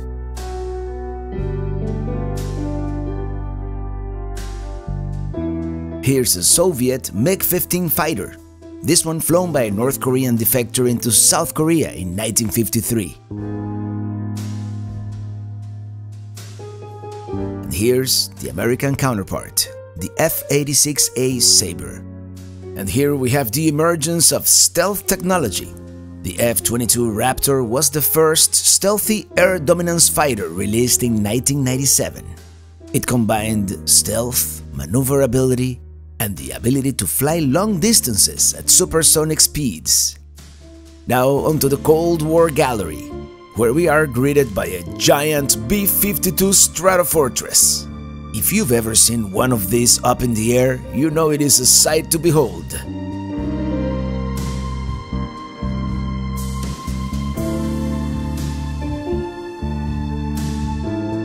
An F-105G. The B-52 is so large that we have to see it in parts. I thought I was going to enjoy this part of the museum a lot more, and I am, don't get me wrong, but to be honest, we're getting tired. There are so many airplanes. I think this museum is best enjoyed in sections. Just come one day and just do the Cold War, and do another section a different time. It is free after all, so you can come as many times as you want. Here we have some laser-guided bombs.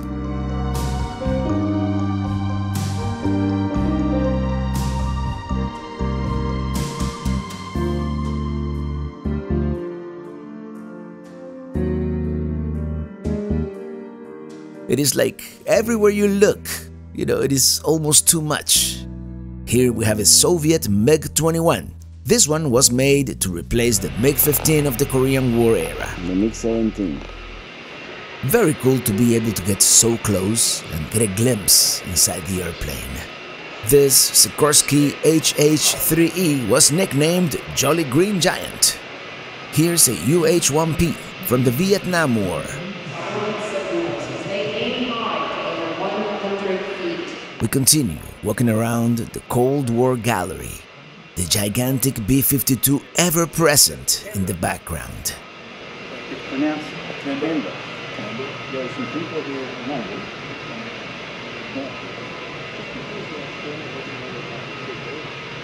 Here's a sneak peek at the B-52 cockpit. I'm pretty sure the ones still in use may have updated electronics. I've gotta have coffee, right? If you're flying the B-52. This is fascinating. Wondering what it would be like flying something like this. Here we have more Cold War history, like the Berlin airlift, which lasted over a year after the Soviet Union blockaded all land supply routes to West Berlin. One of the saddest events of the Cold War actually may have been the construction of the Berlin Wall, built by East Germany to prevent mass migration to the West. As a result, families got separated overnight. The city divided. Two different worlds separated by the so-called Iron Curtain for decades. Guess what? We still have a whole other half of the Cold War gallery to see. Here we have a Convair B-36J Peacemaker, a strategic bomber predecessor to the B-52. The Convair had 6 main engines and 4 smaller ones for additional bursts of speed. Take a look at the wingspan on this thing.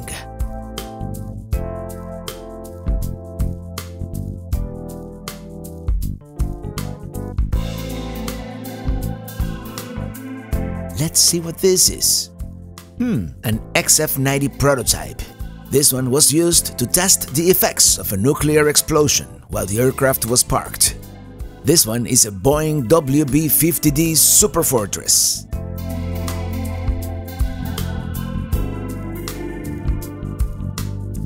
Okay, this is really cool to see. The inside of a fighter jet, packed with technology. Air conditioner, even a 250-volt inverter. Ooh, breathing oxygen. Yeah, very cool. It is an F-86 Sabre.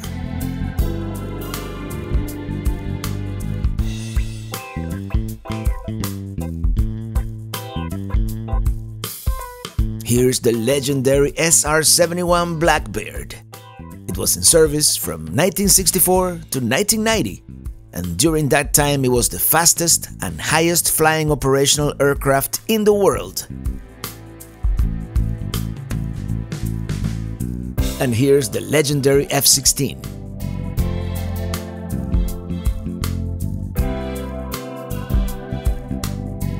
No Cold War exhibit can be complete without talking about the Berlin Wall, which I talked about it briefly earlier. The wall finally came down in 1989 after the collapse of the Eastern Europe communist governments. Here, a car, built in East Germany. Yeah, they weren't that great. Here we have more Russian aircrafts, this one being the MiG-29. And here's an F-15.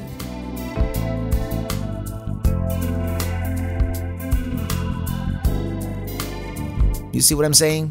It keeps going and going. It is almost too many airplanes and helicopters, weapons, artifacts, you name it.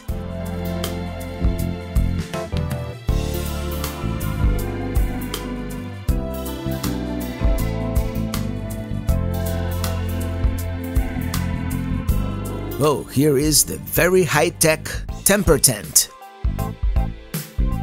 Here's a Northrop B-2 Spirit test aircraft, built without the engines or the instruments. The B-2 Spirit had the high aerodynamic efficiency of a flying wing design with composite materials, special coatings, and the classified stealth technology. As a result, the B-2 became virtually invisible to even the most sophisticated air defense radar systems. Now entering the missile gallery. Coming up next, the Presidential Gallery and the Space Gallery. Here they have a space shuttle exhibit, which is actually NASA's first crew compartment trainer. Even though the outside doesn't look all that authentic, the interior should be.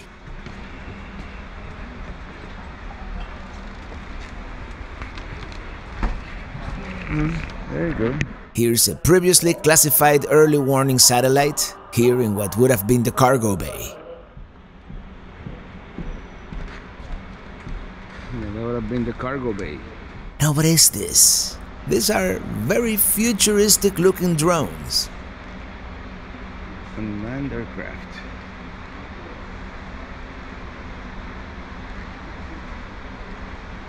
Let's go look for the Presidential Gallery.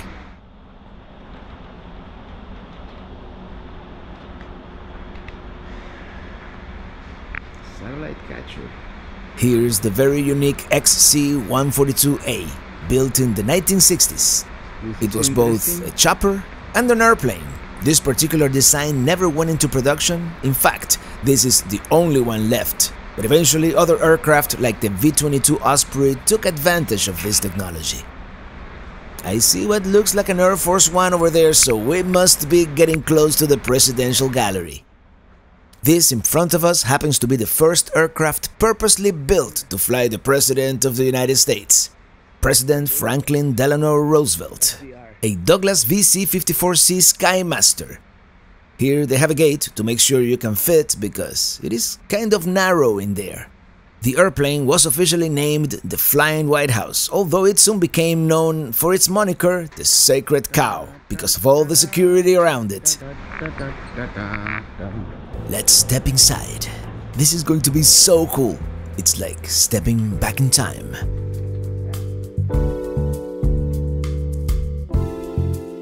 Here we have the cockpit. Now I feel like I'm doing an RV tour. Here's the galley with 2 burners, a sink, and even a refrigerator. On the other side, we have bunk beds. By the way, a refrigerator on a plane was very rare at the time. Moving right along, here we have some storage for luggage and other things.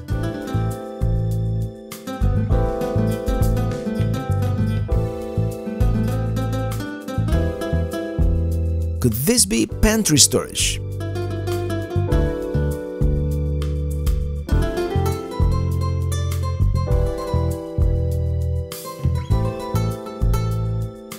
Here's a 4-person dinette. On the other side, 2 sofas, a telephone, and a bunk overhead.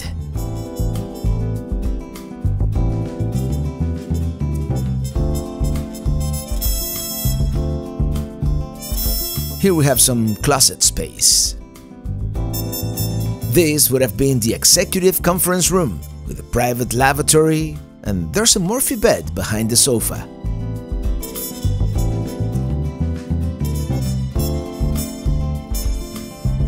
Let's walk around and see it from the other side.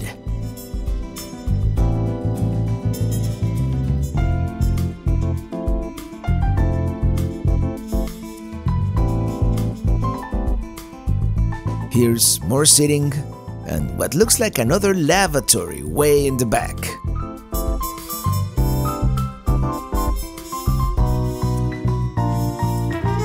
Next we have the Douglas VC-118, called the Independence, built for Harry Truman, the 33rd president, who took over the executive office after FDR's untimely death.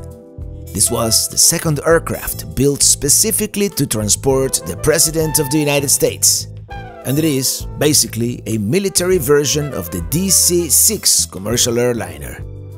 Let's step inside the Independence, named after the town in Missouri where Truman grew up.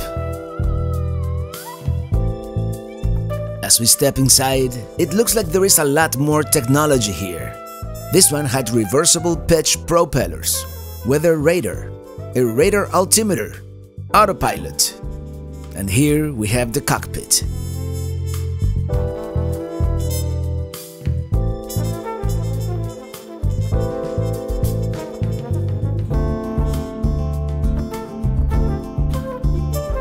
Going towards the back, check it out! That reckoning computer used as an aid to navigation. Computer! We're talking here late 40s, early 50s. Here we have some more technology on the other side. Let's keep on walking towards the back. Here we have a small sitting area for 4.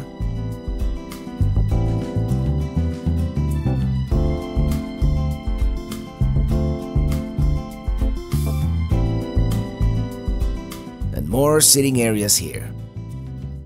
Pantry storage, perhaps. Here's the very nice galley with 4 burners, oven, sink, refrigerator.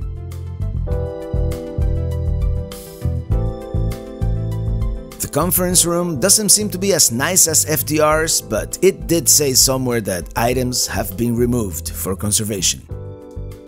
Way in the back we have a private lavatory.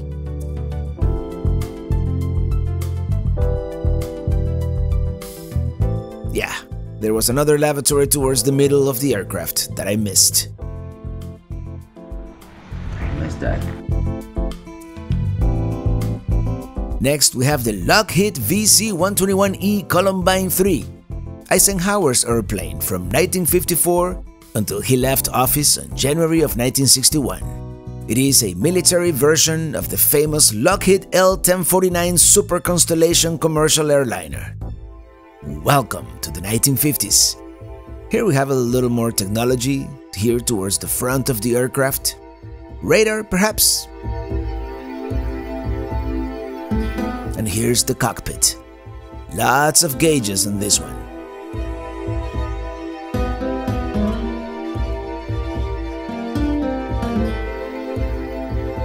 Here's the radio station.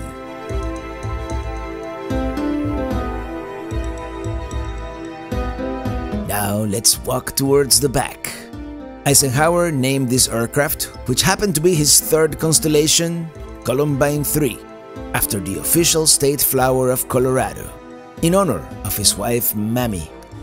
Still, none of these can match the comfort of a wide body like the current Air Force One, but I'm sure at the time this was luxury. Is that a Berkeley water filter I see? Probably not. Very nice, the galley here. They keep getting bigger and bigger.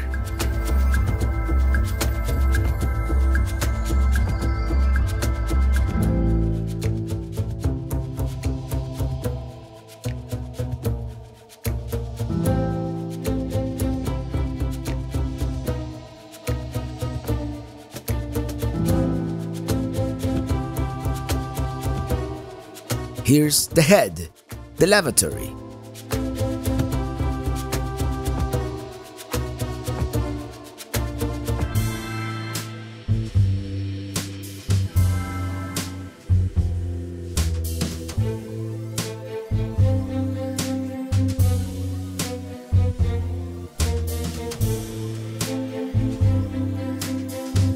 Check it out, movie projector. Yeah, television as we know it was still in its infancy at the time.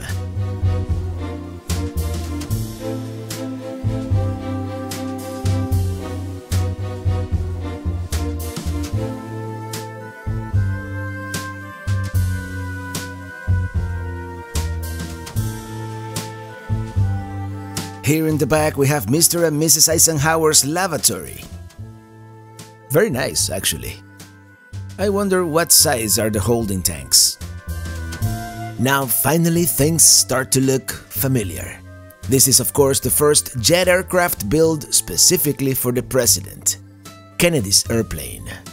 It is a Boeing VC-137C, basically a highly modified 707-320B. Besides Kennedy, Sam 6000 here carried 7 more presidents: Johnson, Nixon, Ford, Carter, Reagan, George H.W. Bush, and Clinton. Touchtone telephone, things are getting modern. And since this one wasn't used until 1990, I imagine they have updated it over the years.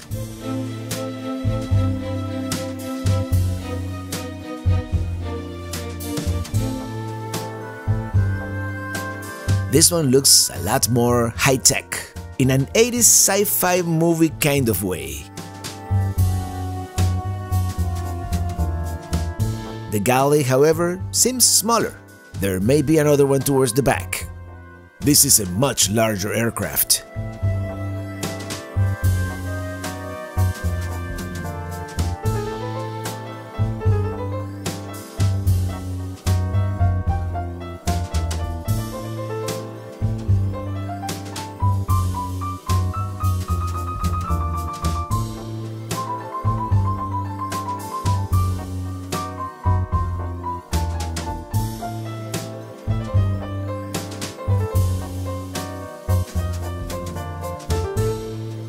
Ooh, nice conference room. And here's another conference room.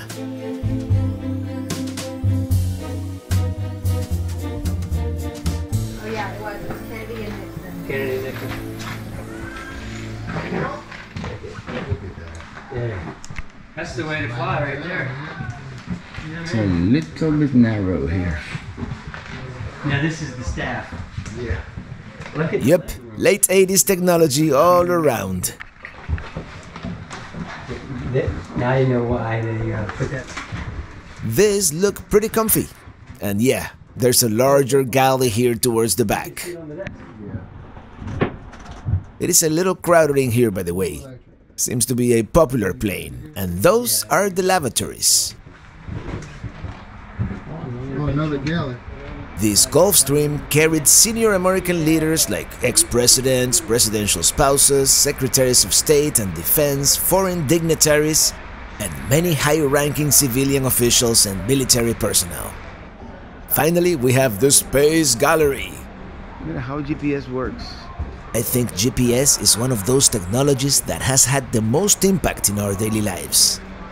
Here we have several spacecraft and spacesuits. Mercury spacesuit, Apollo spacesuit,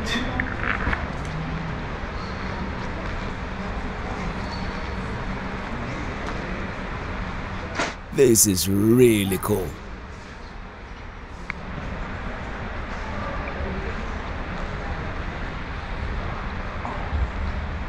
solid rocket boosters, huh? Like on the space shuttle. Check it out. Space Force. Whoever designed that logo has got to be a Star Trek fan. And there's the pen that Donald Trump used to sign the Space Force Act, thus creating this new branch of the US Armed Forces. Here's actually a KH-9 reconnaissance satellite. These were in use from 1971 to 1986, and they actually shot film, which then was sent back to Earth. Here we have a Gemini B spacecraft, part of a top-secret program to take photos of Cold War adversaries like the Soviet Union and China. And here's a Mercury spacecraft, and it is really cool to see what's under the hood, if you will. This was America's first spacecraft to take astronauts into orbit. Very tight quarters in there, but we had to start somewhere, right? Now we're going even earlier, to the late 1950s, to the balloon gondolas. I didn't even know this existed. They were used to study the effects of high altitude on humans. How about parachuting from the edge of space? Yeah, they did that too. I think we've had enough fun for one day. Oh, check it out! A Canadian flying saucer.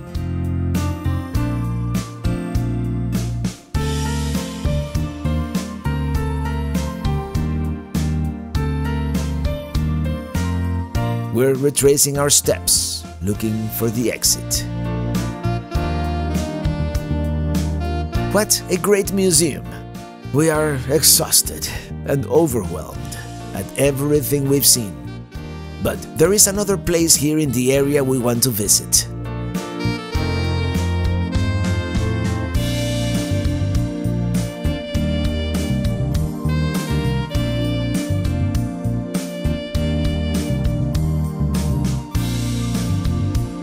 I am glad there are not too many people so that we can park with the trailer in tow. Of course, we couldn't leave Dayton, Ohio without first paying a visit to the Wright brothers, of course.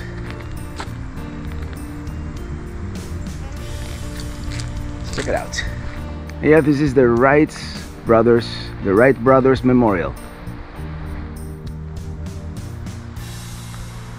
Let me walk this way because I think there's a view here. There's like a terrace with a view, and there's a small museum back there that I was tempted, but after seeing the Air Force Museum, you know, it's we're kind of museumed out at this point. Tomorrow we may visit another cool museum, but I mean we've seen this. I mean, we all know the story of the Wright brothers for the most part, and this around here may have been the world's first airport. Well, the Hoffman Prairie Flying Field is considered the world's first airport, and I don't know if we can see it from here. I don't know if we're gonna be able to drive over there with the trailer in tow, because I don't think there's a turnaround, but it's somewhere over there near the Air Force Base. Look at that.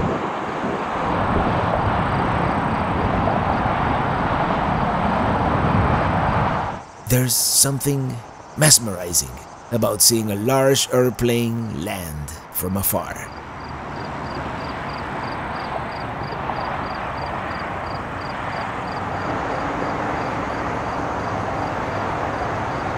Super cool to see that aircraft land on at the Air Force Base.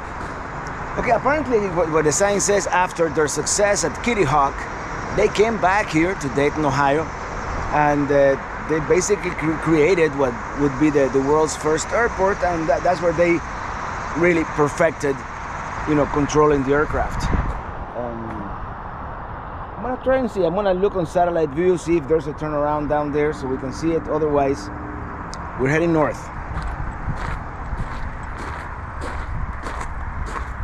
I thought it was that down there, but that's just a dam.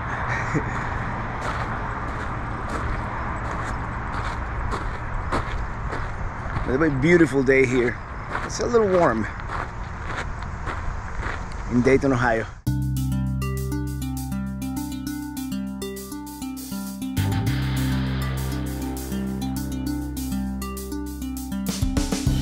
We couldn't quite find our way to Hoffman Prairie. I think you have to go into the Air Force Base first.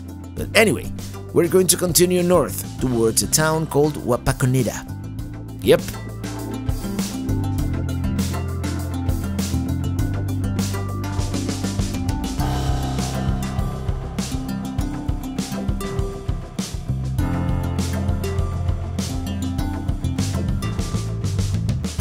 This is where we're staying, at the Wapakoneta KOA Holiday. A little bit of a splurge, but that's how we do it. We really want full hookups tonight.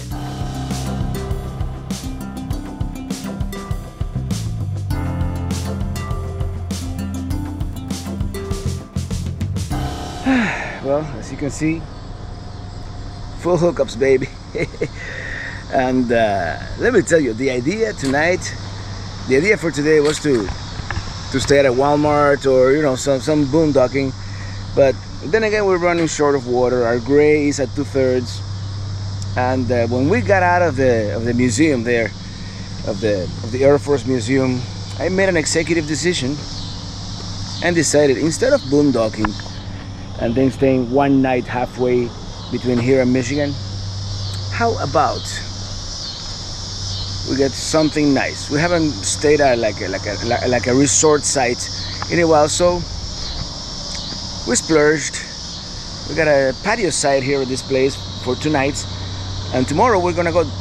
By the way, this is Neil Armstrong's birthplace. So I think they have a museum or something. So we're gonna explore that. So tonight we're just gonna relax. Maybe I'll get some work done, but we're just gonna relax. We got a fire going. And maybe tomorrow we'll do even some grilling. It's because that's how we do it. Alright, see you tomorrow. We're really hungry, so I left the cameras in the car where we're doing some fish and stir fry. Here's the final product.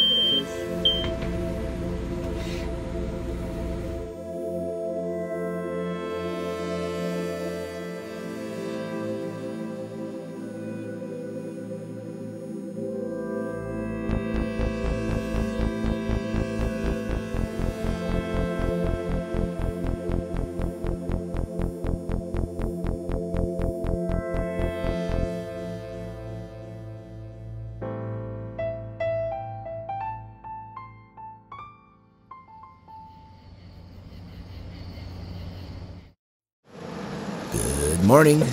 We still have some Georgia sausages. Oh yeah. Yum. Let's dig in. Let's go for a little ride to this roadside attraction right here. Well, here we are. This is one of those must-visit roadside attractions here in Wapakoneta, Ohio. This is called First on the Moon, and it's a mural here on the side of the road. Unfortunately, there's no like easy way to park here, so I'm kind of illegally parked there on the side of the road. But I mean, I had to stop and check it out. Of course, this is the birthplace of Neil Armstrong, the first man on the moon. It is a mural by John Cerny here. Now let's go to the museum.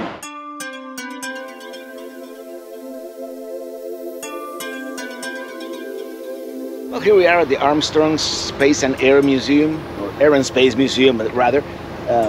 Let's check out this plane real quick here, and I think they have like the lunar lander over there. Really cool airplane here. Oh. Let's go see the lunar lander. I mean, the command module, rather. And here we have a representation of the solar system, Sun, Mercury, Venus, Earth, Mars. Well, you know the rest. That's what I want to see. That solar system, by the way, not up to scale, unlike the one we saw in Anchorage, that was up to scale. Here we go. This is the command module mock-up. It is not the real thing. Landed astronauts on the moon. And more importantly, return them to Earth. And this would be the Gemini spacecraft mock-up. Gemini also had 2 astronauts.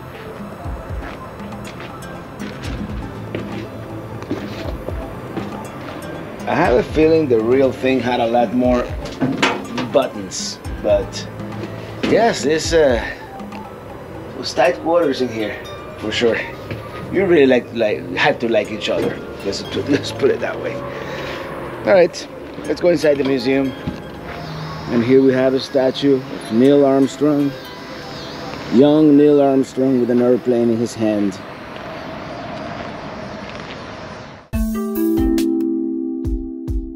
Here we have a statue of Neil Armstrong as a test pilot, perhaps. Real astronauts. Neil, John Glenn, James Lovell too. That's a lot of Buckeyes in space. Here we have a timeline of achievements in flight and in space.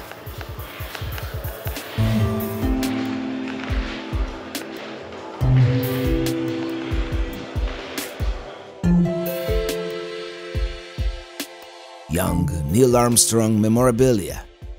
They even have the yearbook. Here then, on the record, the man who must be the proudest father in the country, if not the world.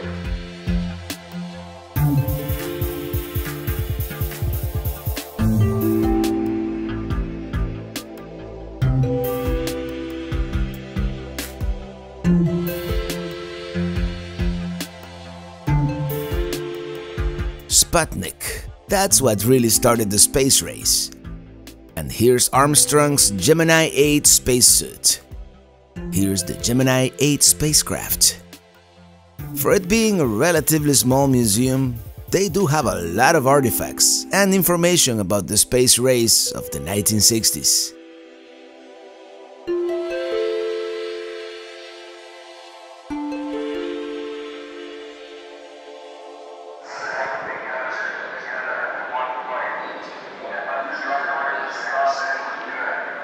Yeah, it might take another space race for us to get back to the moon.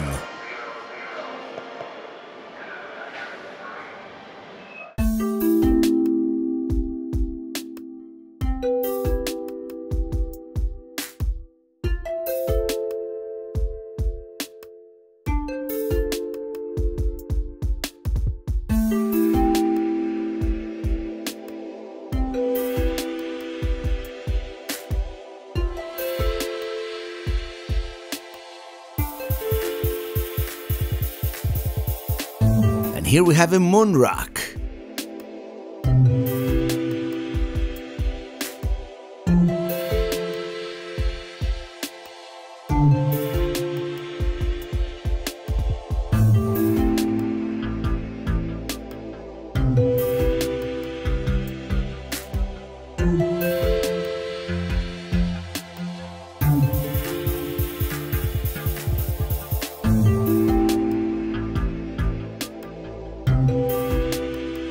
That's the Mars rover, one of them. And here's a statue of Neil Armstrong in his spacesuit.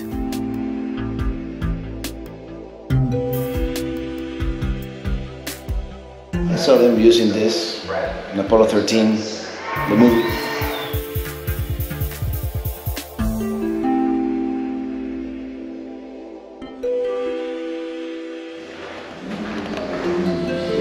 Makes me dizzy. Legacy of Apollo 11, inspired and will continue to inspire generations to come. The lunar landing simulator is out of order.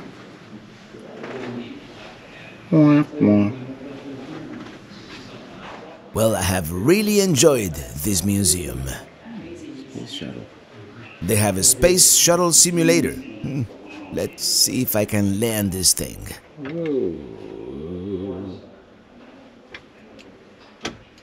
Here we have some Russian artifacts as well.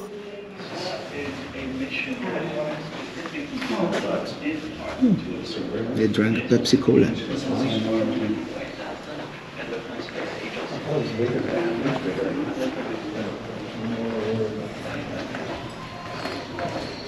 Exit through the gift shop.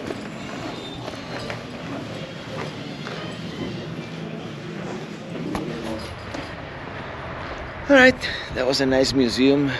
Actually, I enjoyed the movie. You know, we've all, heard the story of how they landed on the moon and all that, but sometimes it is nice to hear it again.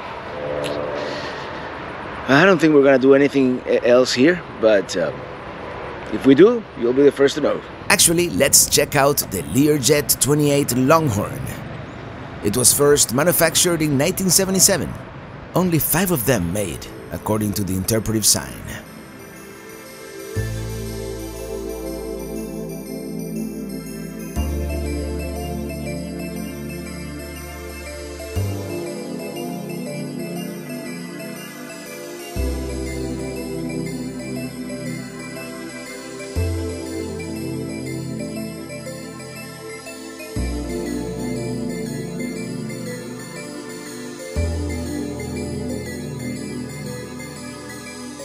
In 1979, Neil Armstrong set 5 world records while flying his Learjet 28. All right, now for real, let's go.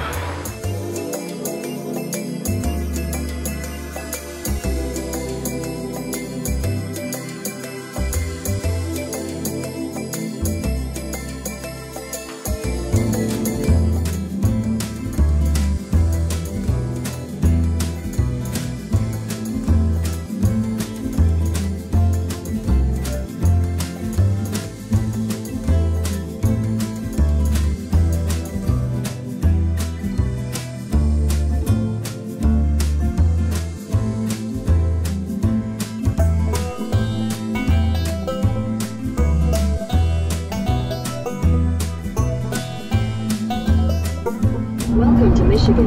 Oh, thank you. It is early fall, and some of the leaves are starting to turn here in Michigan.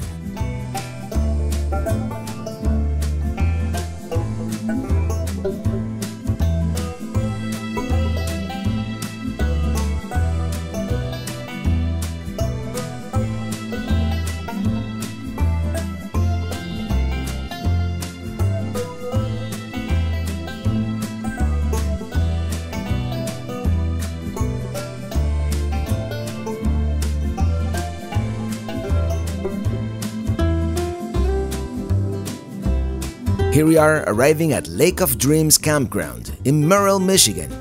One of those with perhaps too many rules for my taste, but it is what it is. Everybody seems to be here already. There's Lance boondocking with Boomer at our site, and there is no way I can back it in with the honey wagon there. So I'm gonna try and pull through from the other side since there's no one there, but the people from the campground said it was not allowed. Some places really don't make you feel welcome, but tell you what, I'm not here for the campground. I'm here for the people in it. Fellow travelers, content creators, and we're gonna have a great time together. Honey wagon, that's gotta be a crappy job anyways.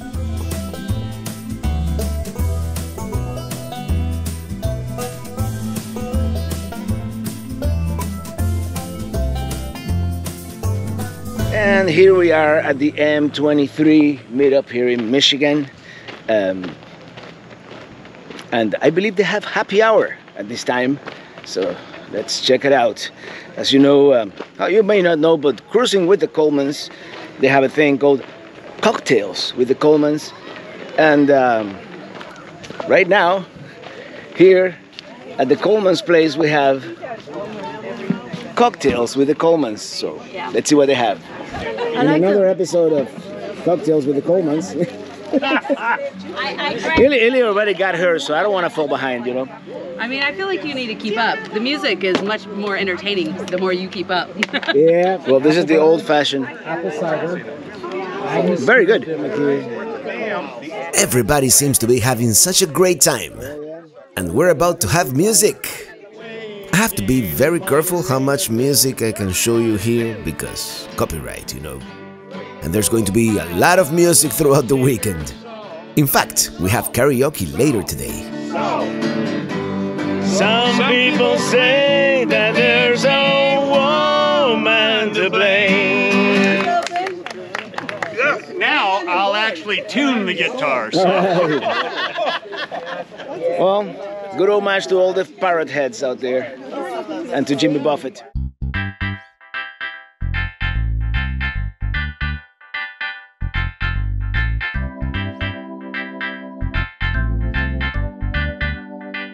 And here, of course, Lance waiting for his. No. No, I don't drink. Oh, you don't drink. Good. No. That's great. More for us. I told you, Lance, I can do these non-alcoholic. Right. Thank you. Thank you, Brian. Cheers. Cheers.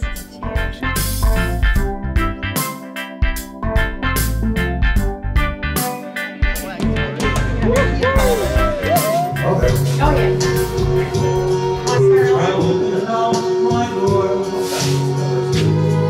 We gotta wait to catch up.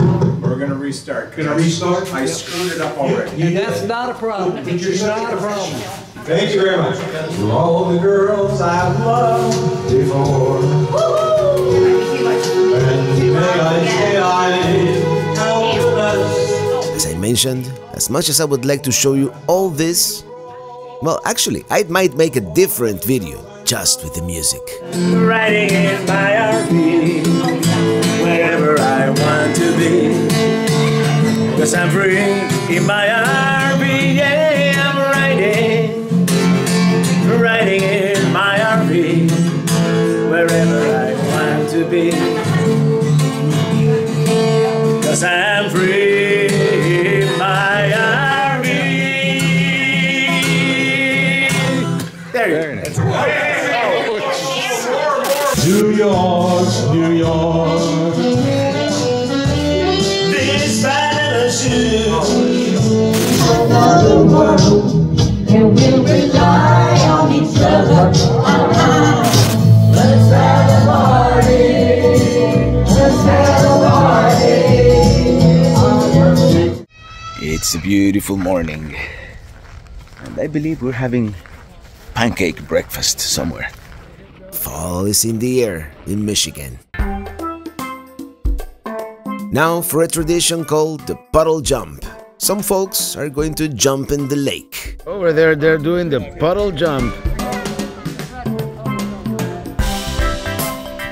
All right. I feel good. Now we have a wet t-shirt going contest. Well, this is what they call the puddle jump, and I'm not doing it. I did not bring my bathing suit. What can I do? She did not sink. Yeah.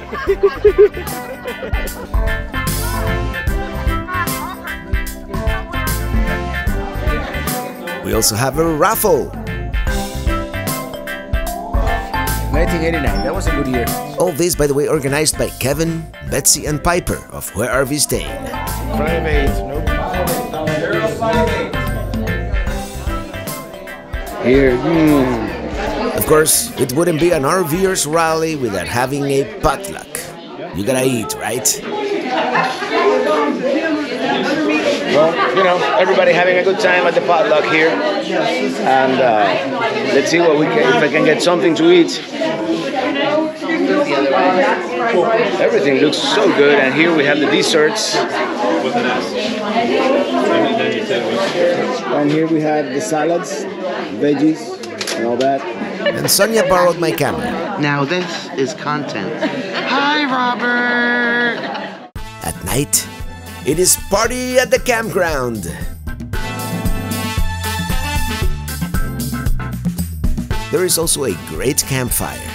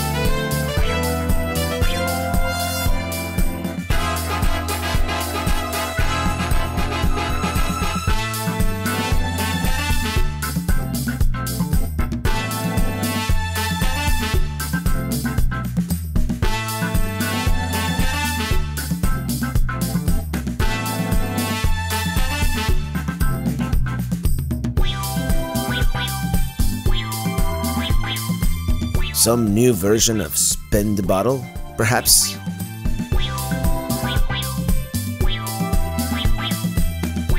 Everybody's having such a great time.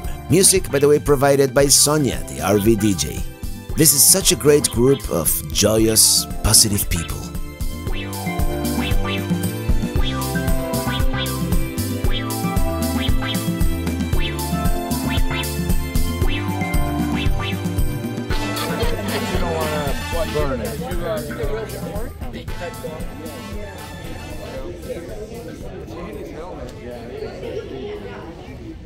They'll catch on fire. And that's it for the M23 Meetup. M24 will happen September 19th to 22nd, 2024. We're leaving pretty early on this Sunday morning, and our first stop is going to be the dump station because the plan is to stay at a Harvest host tonight. We've made a reservation online, and even though they haven't responded yet, we hope they will before we arrive. Otherwise, we'll call. We don't really have a very long drive today to Warner Vineyards in Papa, about 2.5 hours. Not the most scenic drive through central Michigan, but it is such a beautiful day and such pristine countryside.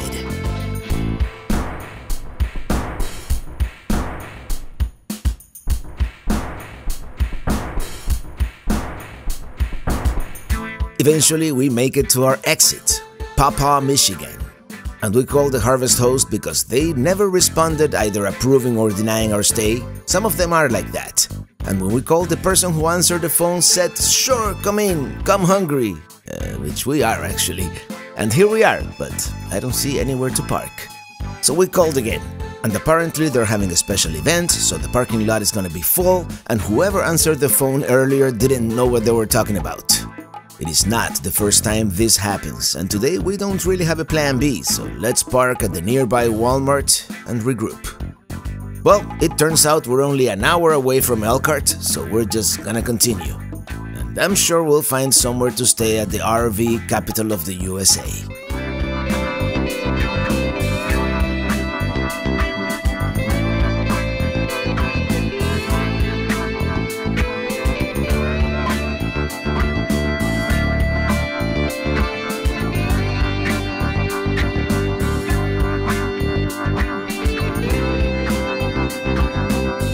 We are now in Indiana and Elkhart, and there's an RV park here on the right with my name on it. But first, we're famished, and I've never been to Texas Roadhouse, which was actually founded in Clarksville, Indiana, so let's eat.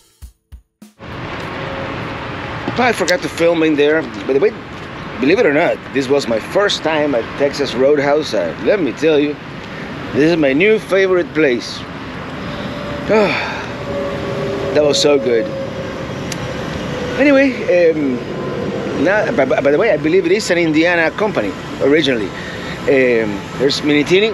We're gonna find somewhere to spend the night here at the RV capital of the world. Well, as we were driving into the Texas Roadhouse, we saw on the right-hand side this RV park seems to be brand new, part of the Garden Inn over there.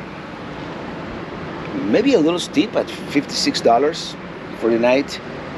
And their credit card machine was broken, so they were only accepting cash. I'm glad I had cash on me. But I mean, you're smack in the middle of downtown Elkhart, a bunch of restaurants, walking distance. So, you know, it's a good location. And changing the subject, I am one disappointment away from canceling my Harvest Host account. Lately, it's been nothing but failures. Anyway, we're not gonna do much. I think we're just gonna spend the rest of the day working, at least me. And this is the thing. On Wednesday, we're taking Minitini to the mothership so they can, you know, get some repairs done on certain things, and then, you know, since we're gonna be homeless for a couple of hours, we might explore Elkhart a little bit, but not today. So, see you tomorrow. Of course, the main reason I came here was for the open house and to show you some new Winnebago units, but you already saw that, and if you didn't, I'll put a link somewhere.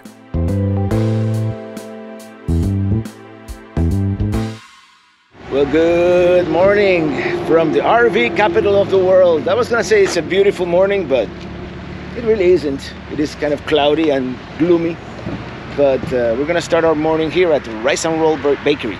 They're famous for the donuts. Yeah, donuts make me happy. And the roll with sausage gravy. I'm sure the roll is down there somewhere.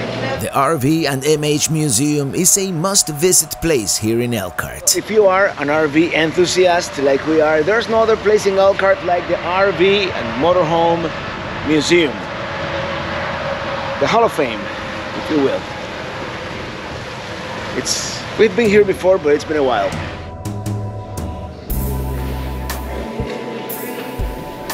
All right, everybody, come on in. We're getting ready to go on a covered wagon expedition.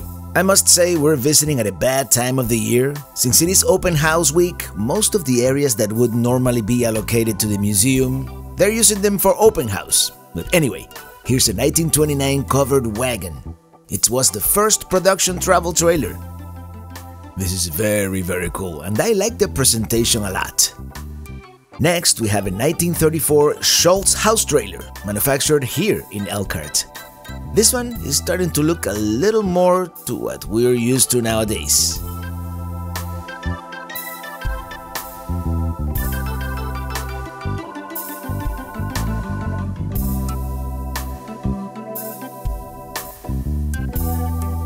Now we have a much larger one, a 1955 Spartan Imperial Mansion. Odd to see the words Spartan and Imperial in the same sentence. It definitely looks like 1955 in here.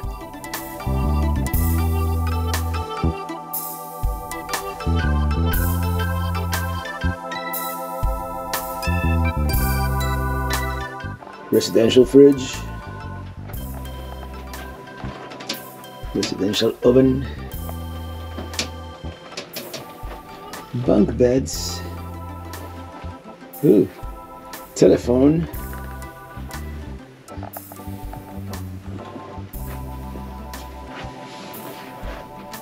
Bathtub. Porcelain toilet.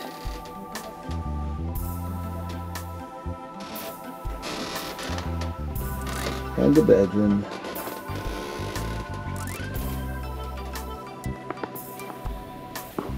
This is very cool.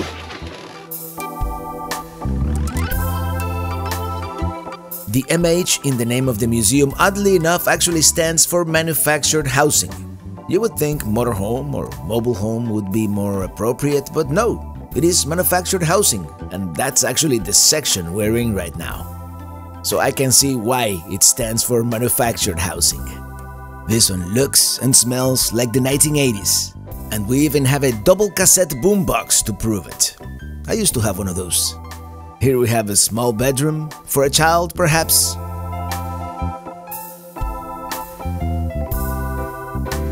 Ooh, nice bathroom.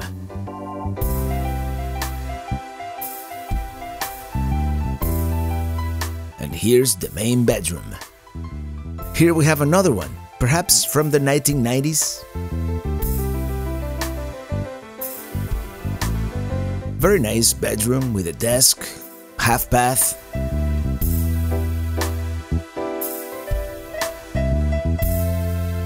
I also used to have a similar record player.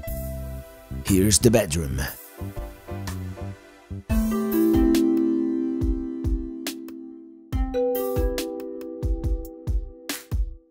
Here we have a snowmobile, built-in L-cart as well. This is the kind of cottage you might find at a current RV resort. Very modern. Which is not what we came here. We want to see the old stuff, so let's continue. Since it is open house, they have moved all the vintage RVs to a smaller warehouse, not their usual display area, so this is not going to be the best experience, I don't think. Still super cool to see. This trailer here is the oldest in the world, a 1913 Earl travel trailer. It was towed by a Model T. Simple, but effective. Definitely a step up from a tent, which was probably the whole purpose at the time. And here we have a 1916 telescopic apartment, an early slide out, if you will. It even had a shower heated by the radiator. Now that's what I call innovation. And here we have a 1931 Model AA Ford house car. Not many safety features at the time, I see. And unfortunately, in this setting, some of these RVs are pretty dark inside. An early 1916 cozy tent camper. And here's a 1928 Pierce Arrow house car. Yeah, they're still called house cars at this point. I wonder when the term motorhome was adopted.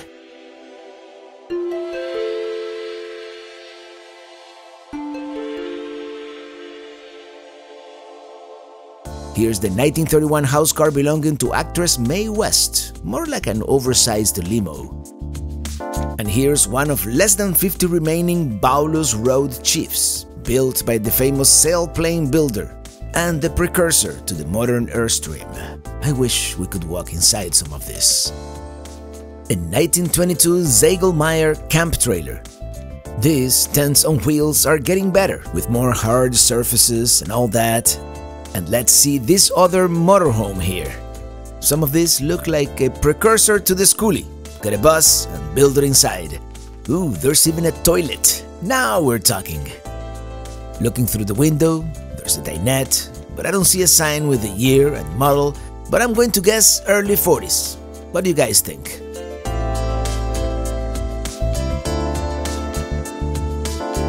A 1936 Roadhome coach. It is a little bit dark inside, but I see a toilet, which looks kind of modern. Definitely not 1930s. I can't barely see it, but overall, not a bad layout. This almost looks like an old Citroën, but it is a house car from 1937 belonging to filmmaker Roy Hunt, cinematographer and producer. It is very unique. I guess these vehicles would be perfect to go on location and still have some amenities, kind of like the way they do it nowadays, but I'm sure the new ones are much more luxurious. Here's a homemade trailer camper, and these usually have lights on when they are in the regular display area. That's why I'm so bummed out we came during open house. I will share a link somewhere to our 2016 video. Fortunately, because of the open house, this seems to be more like a temporary exhibition. I don't know if they have all of the units that they normally have on display, but... 1954 Holiday Rambler. This is one manufacturer that's still around. I guess the closer we get to present day, the more familiar things will look. Not bad. You have a closet. Still, none of this will have a bathroom. The Elkhart Open House, by the way, is this dealers-only RV show, where manufacturers show their prototypes and newest models so the dealers know what to purchase the following year, so that's why we are in the dark. Here we have a 1958 22-foot Airstream, actually very similar to the current iconic aluminum construction. Gas heater, refrigerator, stove, pressurized water, all the bells and whistles. And here's a tiny one called the Little Prince.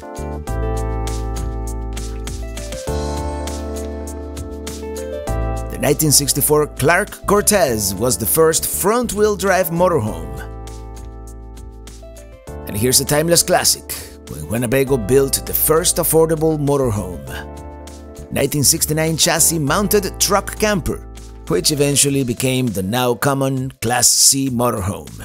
Let's take a look inside. What they did, basically, they removed the bed of the truck and built a house right on the chassis, like a Class C.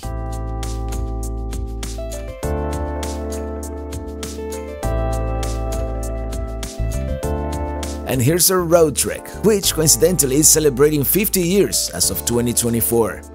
They are responsible for popularizing the camper van.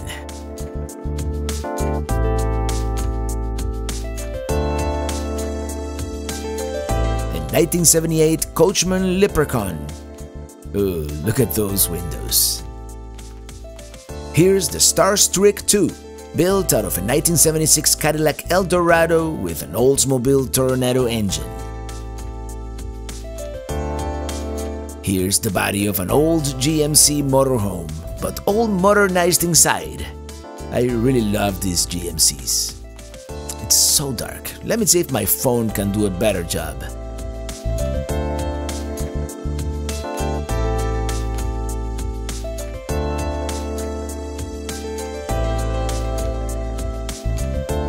Let's take a look at the original, the OG 1974 GMC motorhome. These were way ahead of their time. Produced from 1973 to 1978, front-wheel drive, air suspension. I kind of wish car companies still built motorhomes. Huge panoramic windows, sofa, dinette, the doghouse to access the engine. And is that an 8-track I see? Back it is a little dark, but there's the fridge and the galley.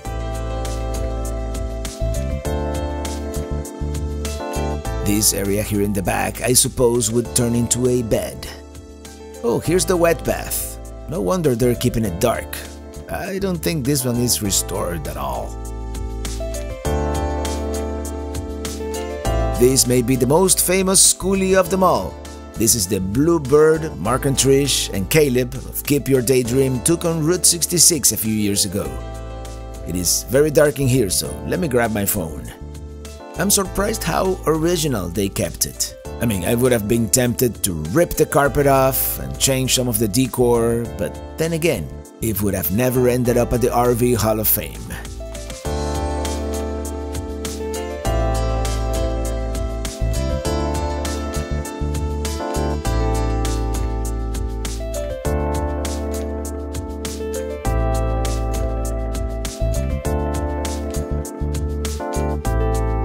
They did add a pretty large battery bank and inverters, you know, some of the high-tech stuff we need.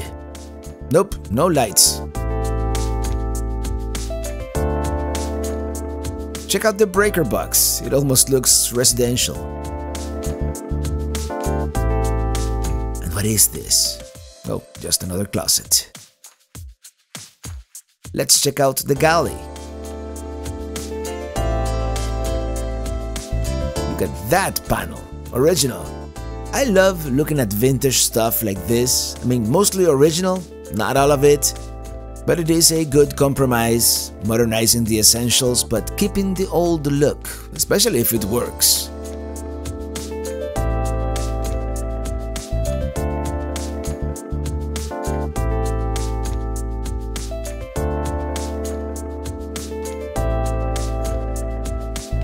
And I think we're gonna end it here.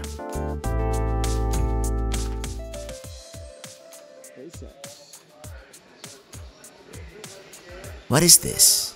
A NASA SpaceX exhibit? Could it be part of open house? Let's see. I mean, the amount of RVers who have been using Starlink lately is staggering. I would venture to say more than half of the RVs I see out there have a dishy up on the roof. Oh, I think I know what this is. Elon is working on some kind of modular home. This must be it.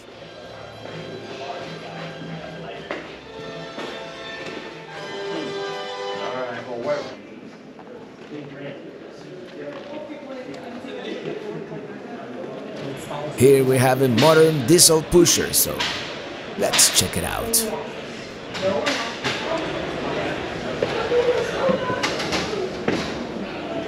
Okay.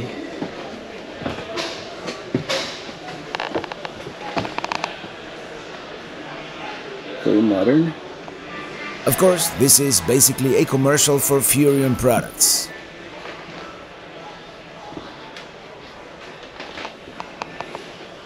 Of course, everything is Furrion in here because they're the ones. Oh, nice Furrion TV. Could be dangerous. That's the second floor there.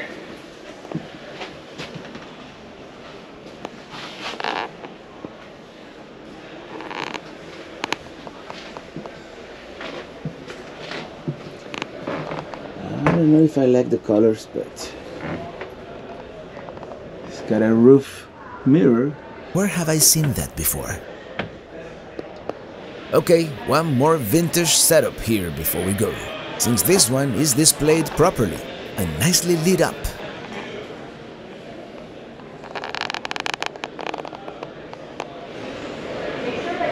Here's a model of an RV manufacturing plant. Oh, we saw the real thing. You saw the real thing at Winnebago last summer, so yeah, that's pretty much how it looks. And that was it. If there's one piece of advice I can give you, do not come to the RV Hall of Fame in late September here, because they're doing the big open house show, and all the vintage RVs are crammed into this warehouse that doesn't have very good lighting, and it's not the best experience. And other than that, I would have bought a t-shirt, but they didn't have my size.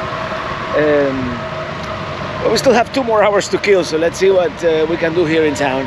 Actually, I got a call, and Minitini 4 is ready for pickup, so here we are. Well, good morning from Indiana. We're about, I don't know, about 70 miles north of Louisville here. And yeah, I didn't film all that much at the mothership. We got some repairs done in Minitini 4, you know, mostly stuff that we had broken in Alaska. Now, the journey continues. We're heading south. We're gonna drive through Louisville, Lexington. Eventually, at some point later today, we'll make it to Knoxville, then Asheville, and eventually Orangeburg, South Carolina, where we're gonna do head north toward North Executive Drive. An oil change on Starship here, and they're finally gonna put that module that shorted out where we were in Alaska. So we'll finally gonna have a, you know, trailer lights, gonna be able to drive at night again. So it's gonna be mostly a driving day, 4 or 5 hours, and I'll enjoy the ride. Let me tell you something. I would love to linger for a couple of weeks and experience fall. The leaves are starting to turn here in Indiana too, but we must go home. And home is south, where the leaves are still green, where the leaves are always green.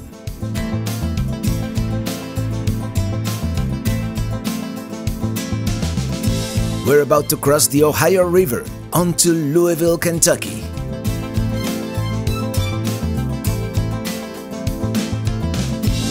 Welcome to Kentucky. Oh, thank you.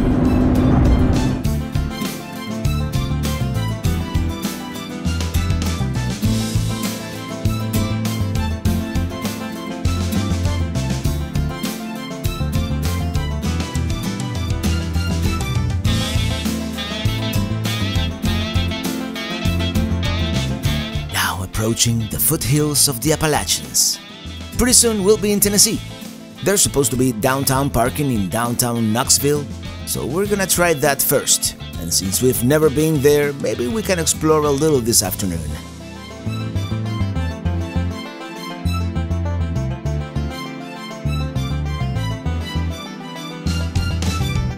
The aforementioned RV park is supposed to be located at the Knoxville Auditorium and Coliseum.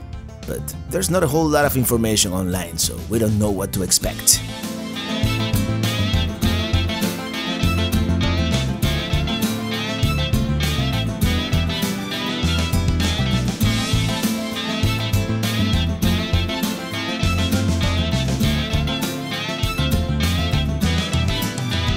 It is always a little nerve-wracking driving into downtown with the trailer in tow, but sometimes you gotta do it. You just have to be aware of what you're towing behind, make wider turns, and being short certainly helps. Well, this seems to be it, but it is full. There's a game or some kind of event going on. Once again, we need a plan B. Actually, we're going to continue down to Sevierville. There are a few campgrounds there, although it is a super touristy area. Here we are, and there's a brand new Buc-ee's here. Huge and super busy, so we're gonna skip it for now. On the other hand, we found a campground called Dumpling Valley Farm RV Park, and let's see what it looks like. A part of us feels like going into Gatlinburg for some nocturnal fun, but it is not the time.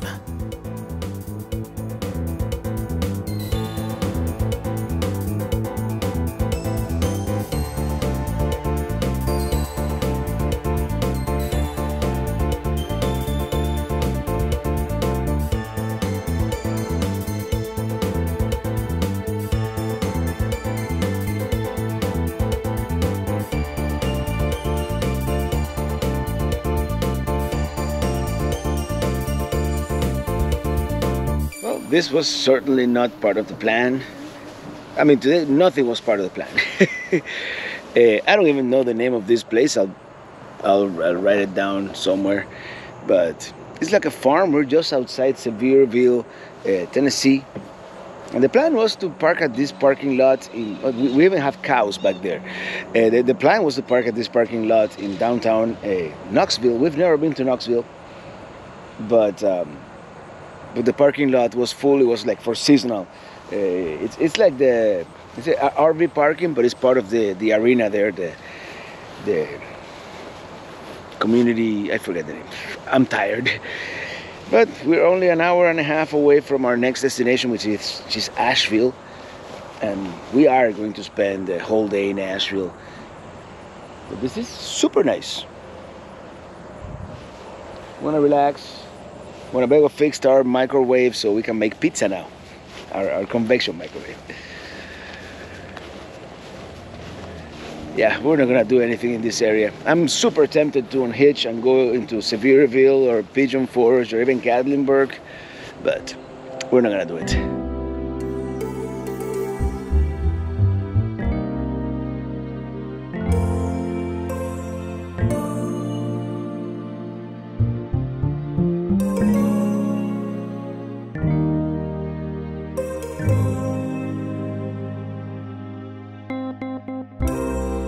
And it is a brand new day.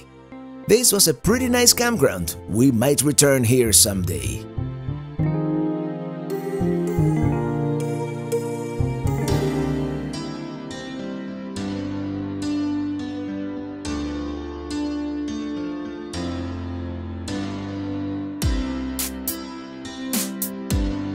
Actually, let's stop by Buc-ee's. This one is one of the newest and largest ones. Perhaps this was a bad idea. This was definitely a bad idea. Some of these new destination buckies are impossible. Needless to say, we're not going inside. I pulled in as far forward as I could, so not to block traffic. Good thing our trailer is short. Well, buckies is becoming a little more of a challenge these days, being so busy, but gas at 305, you kind of have to take advantage of that. We'll see how we get out of here, because in buckies people have the tendency of just parking their vehicles at the pump and going inside. Very disconsiderate. There they are, taking forever, and I'm like, hold my beer. Well, we began this trip by going to Asheville, visiting our friends from Waynesville, and that's kind of how we're going to end it. And we've been there before, so no, we're not doing the Biltmore. They don't want you to film inside anyway, or the Blue Ridge Parkway for that matter, or anything like that. We're just going to see some of the things we missed in our previous visits, like the Grove Park Inn being one of them. Asheville is a quirky, fun town, often called the San Francisco of Appalachia.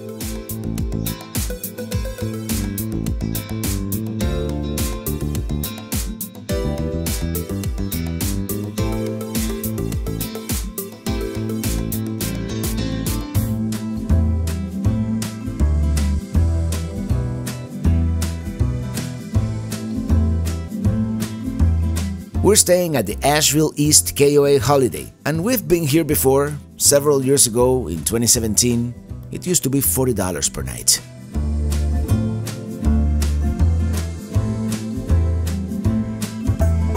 This is, by the way, a lovely campground with several lakes. It is actually very nice.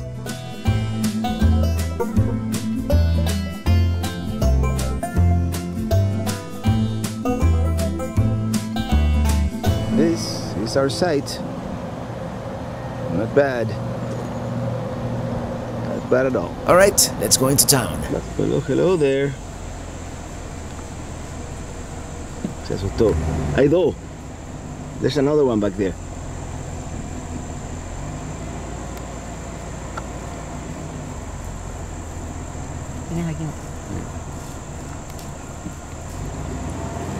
Yes, that happened as we were leaving the campground, and I feel I must apologize for the video quality. I think it is time to retire the old Sony X3000. It is more than 6 years old, so I think I got my money's worth. Anyway, here we are. We're gonna try and see if we can get a table at the Sunset Terrace, from where you get great views of the Blue Ridge and downtown. The hotel was built in 1913, out of rough granite stones in the arts and crafts style. The more you know. I think this view is what the hotel is most famous for. We're having an IPA, of course, chickpea soup, and the smash burger. Just not the best view from our table. Well, we just had lunch here at the famous Grove Park Inn, and maybe we'll have a digestive here, sitting down with this view. Oh, Ely's here too, by the way. Here we are. It's called an Old Cuban. A variation of an old-fashioned, I suppose, with rum instead of bourbon. Oh, here's an old Cuban drinking an old Cuban. With a view.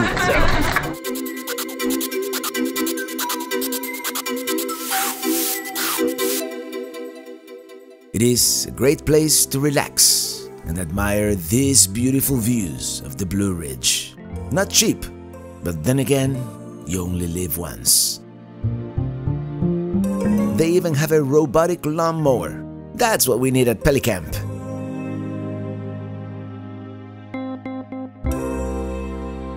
Here's a Ford Model T in the lobby and the historic elevator.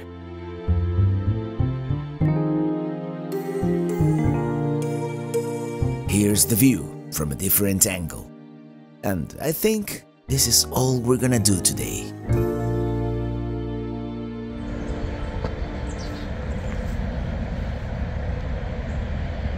Well, good morning.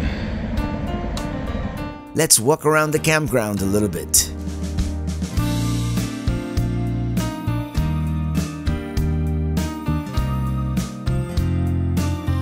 Yeah, it is definitely a great setting here with all these lakes, and there are hiking trails around the lakes. It is definitely more than a place to park your RV with a view of your neighbor's sewer by your picnic table. This is definitely an idyllic place, nestled in the foothills of the Blue Ridge.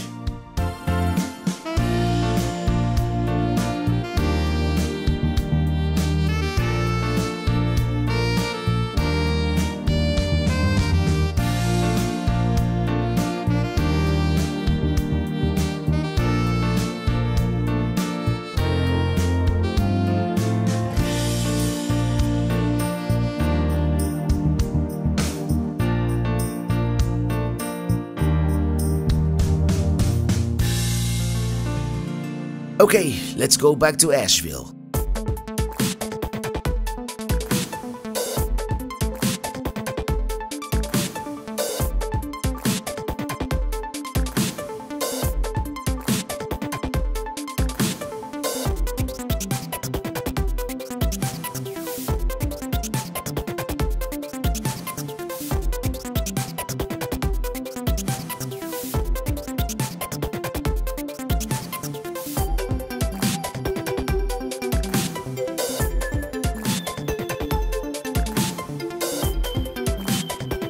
There's some kind of festival happening here today.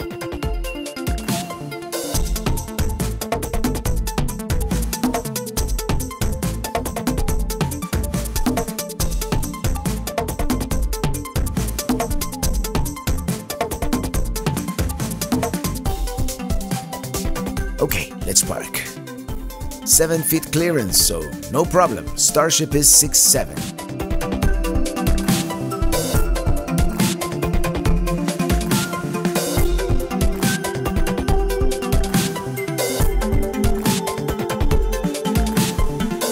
We are. Last time we were here, we wanted to eat at this tapas restaurant called Curate, but the wait time was ridiculous. So today we made a reservation, and we still have some time to kill. And here we are in Asheville, North Carolina, and there seems to be a pride celebration today going on. We're gonna go eat, and then we might walk around a little bit. That's a cool sphere. As I was saying, let's go eat and we'll come back later.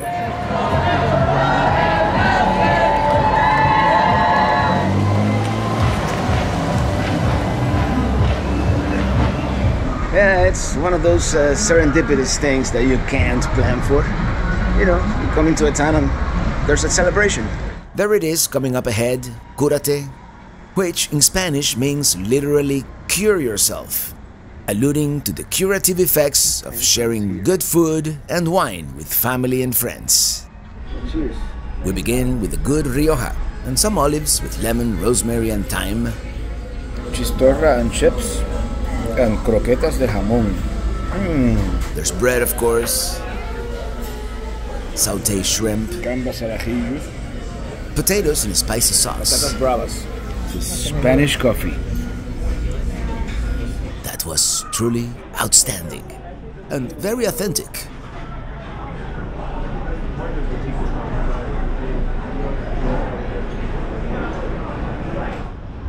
But this place, Curate, exceeded my expectations, and I had high expectations. It was very good. Always good to see street musicians.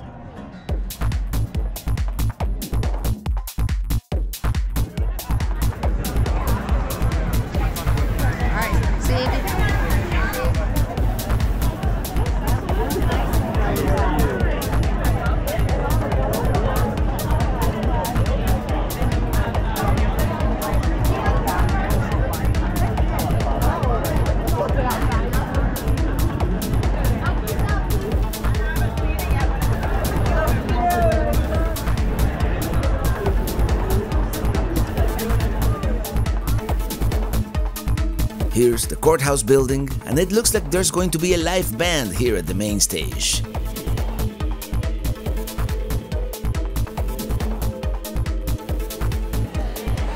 Y'all, these folks are from Charlotte, and they play all over the region. Any of y'all like the Red Hot Chili Peppers?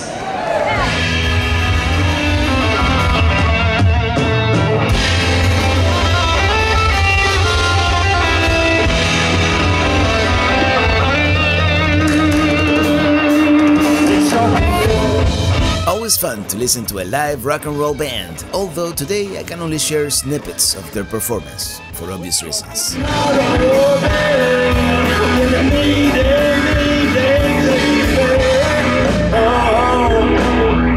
Asheville is a very musical city, and also very walkable, so let's explore a little bit on foot. The blue glass sphere or orb on display here outside the Asheville Art Museum is a work called Reflections on Unity by Henry Richardson.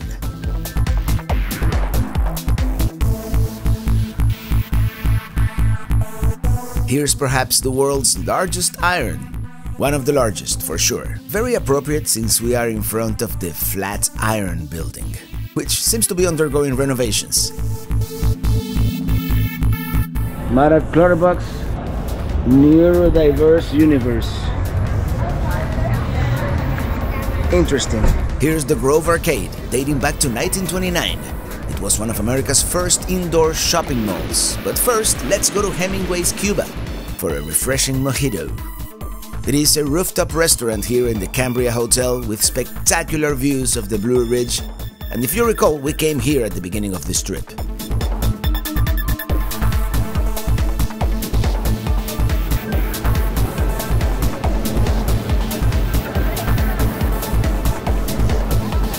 Very nice views all around, and a good place to take a break, and probably a great spot from where to see the sunset over the Blue Ridge.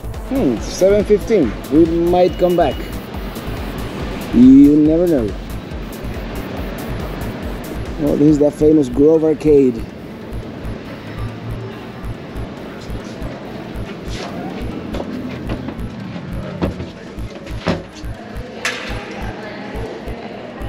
The architecture is Tudor Revival or Late Gothic Revival. It looks very, very cool. It almost looks like something you would find in Paris.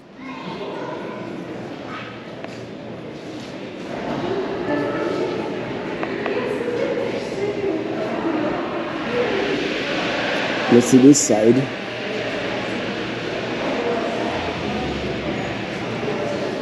Yeah, it is built on a hill, so there is a slope.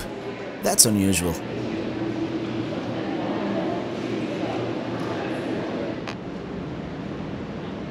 Let's see what else we can stumble upon. Well, Asheville is home to the Pinball Museum. Here's the Pinball Museum. World famous.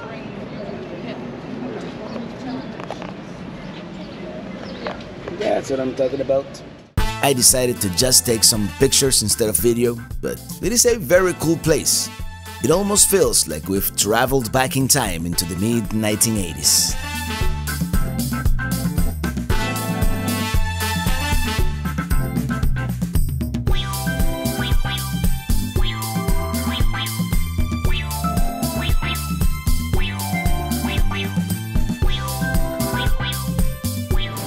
Actually, very cool place. It wasn't exactly what I expected. I expected to see like a museum, you know, and it's like an arcade. You know, you can play with all the pinball machines, and they have like all these vintage video games. And I'm very impressed. A lot of them, they're still, you know, keeping those old CRTs alive. A lot of these vintage machines, you know, they have replaced the screens with LCDs, but a lot of them, they're still using the original CRTs. That's very cool. Now let's check out the cathedral. Check it out, Party Bike. Well, if you're gonna drink, might as well burn off some of those empty calories, right?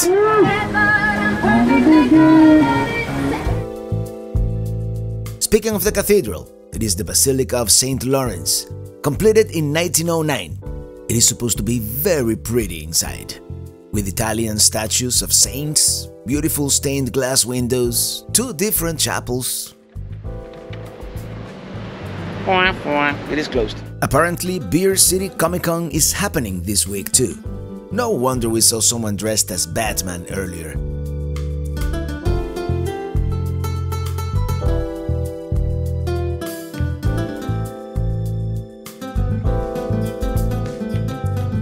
Well, serendipity. Asheville is happening today. We've got Comic-Con back there. We've got the Pride Festival. Let's see what else we encounter here. Here we've got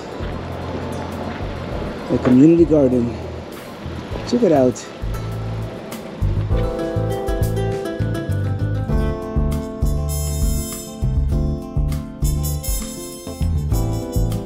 Pretty cool.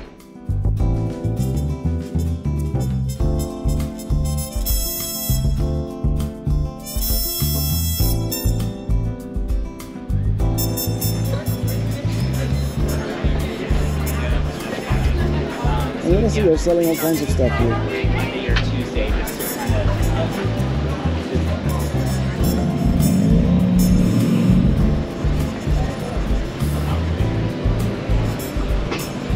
You have 5 seconds.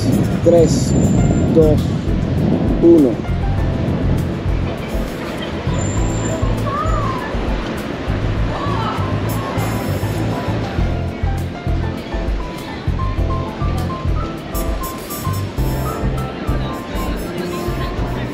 Let's do it. More street musicians, and they have a washed-up bass. I would love to hear them play.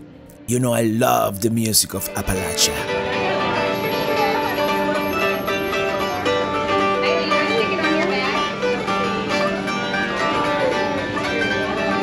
And let's end our day at the coffee bus. Well, you know I have to have my mid-afternoon espresso, especially after that meal and the wine. Yeah, you order outside and you pick up inside.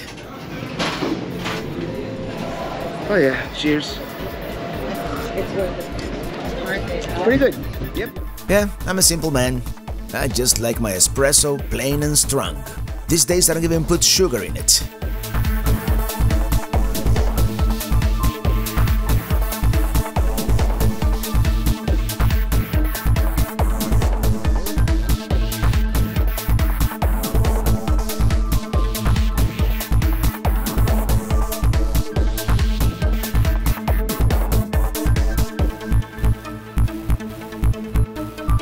That's all we're gonna do in Asheville this time around. If you want to see our 2017 video, where we did a lot more and I looked a lot younger, well, there will be a link somewhere. Let's go to the main building because they are supposed to have live music tonight. This is the Swannanoa River here. Such a great location, this campground. Dancing round and round, but my heart can take no more. I'm a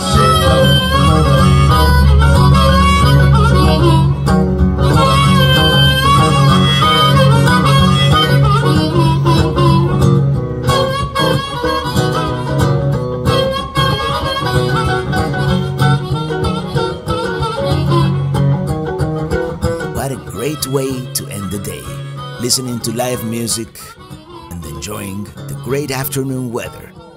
Asheville will return soon.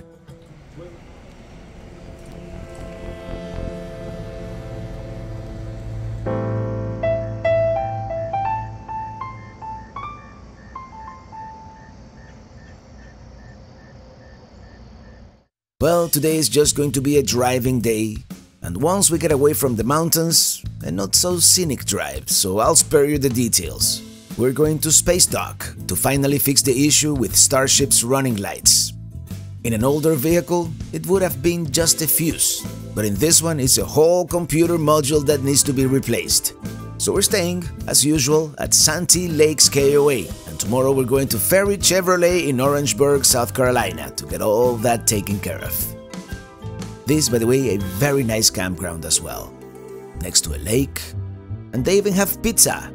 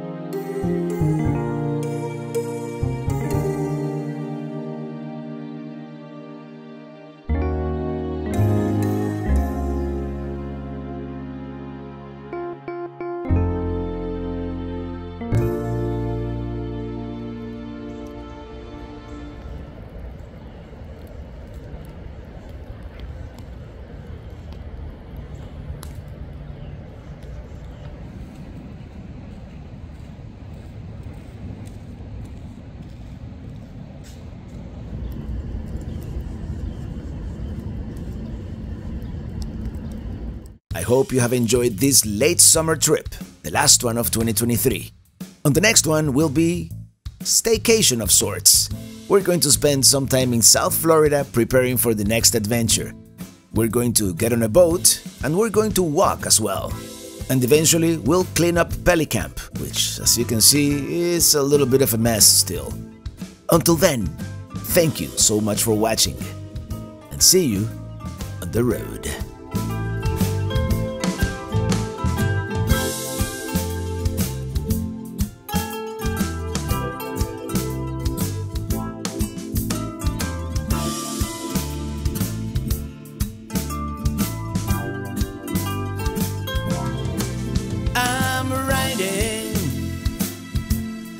Riding in my RV.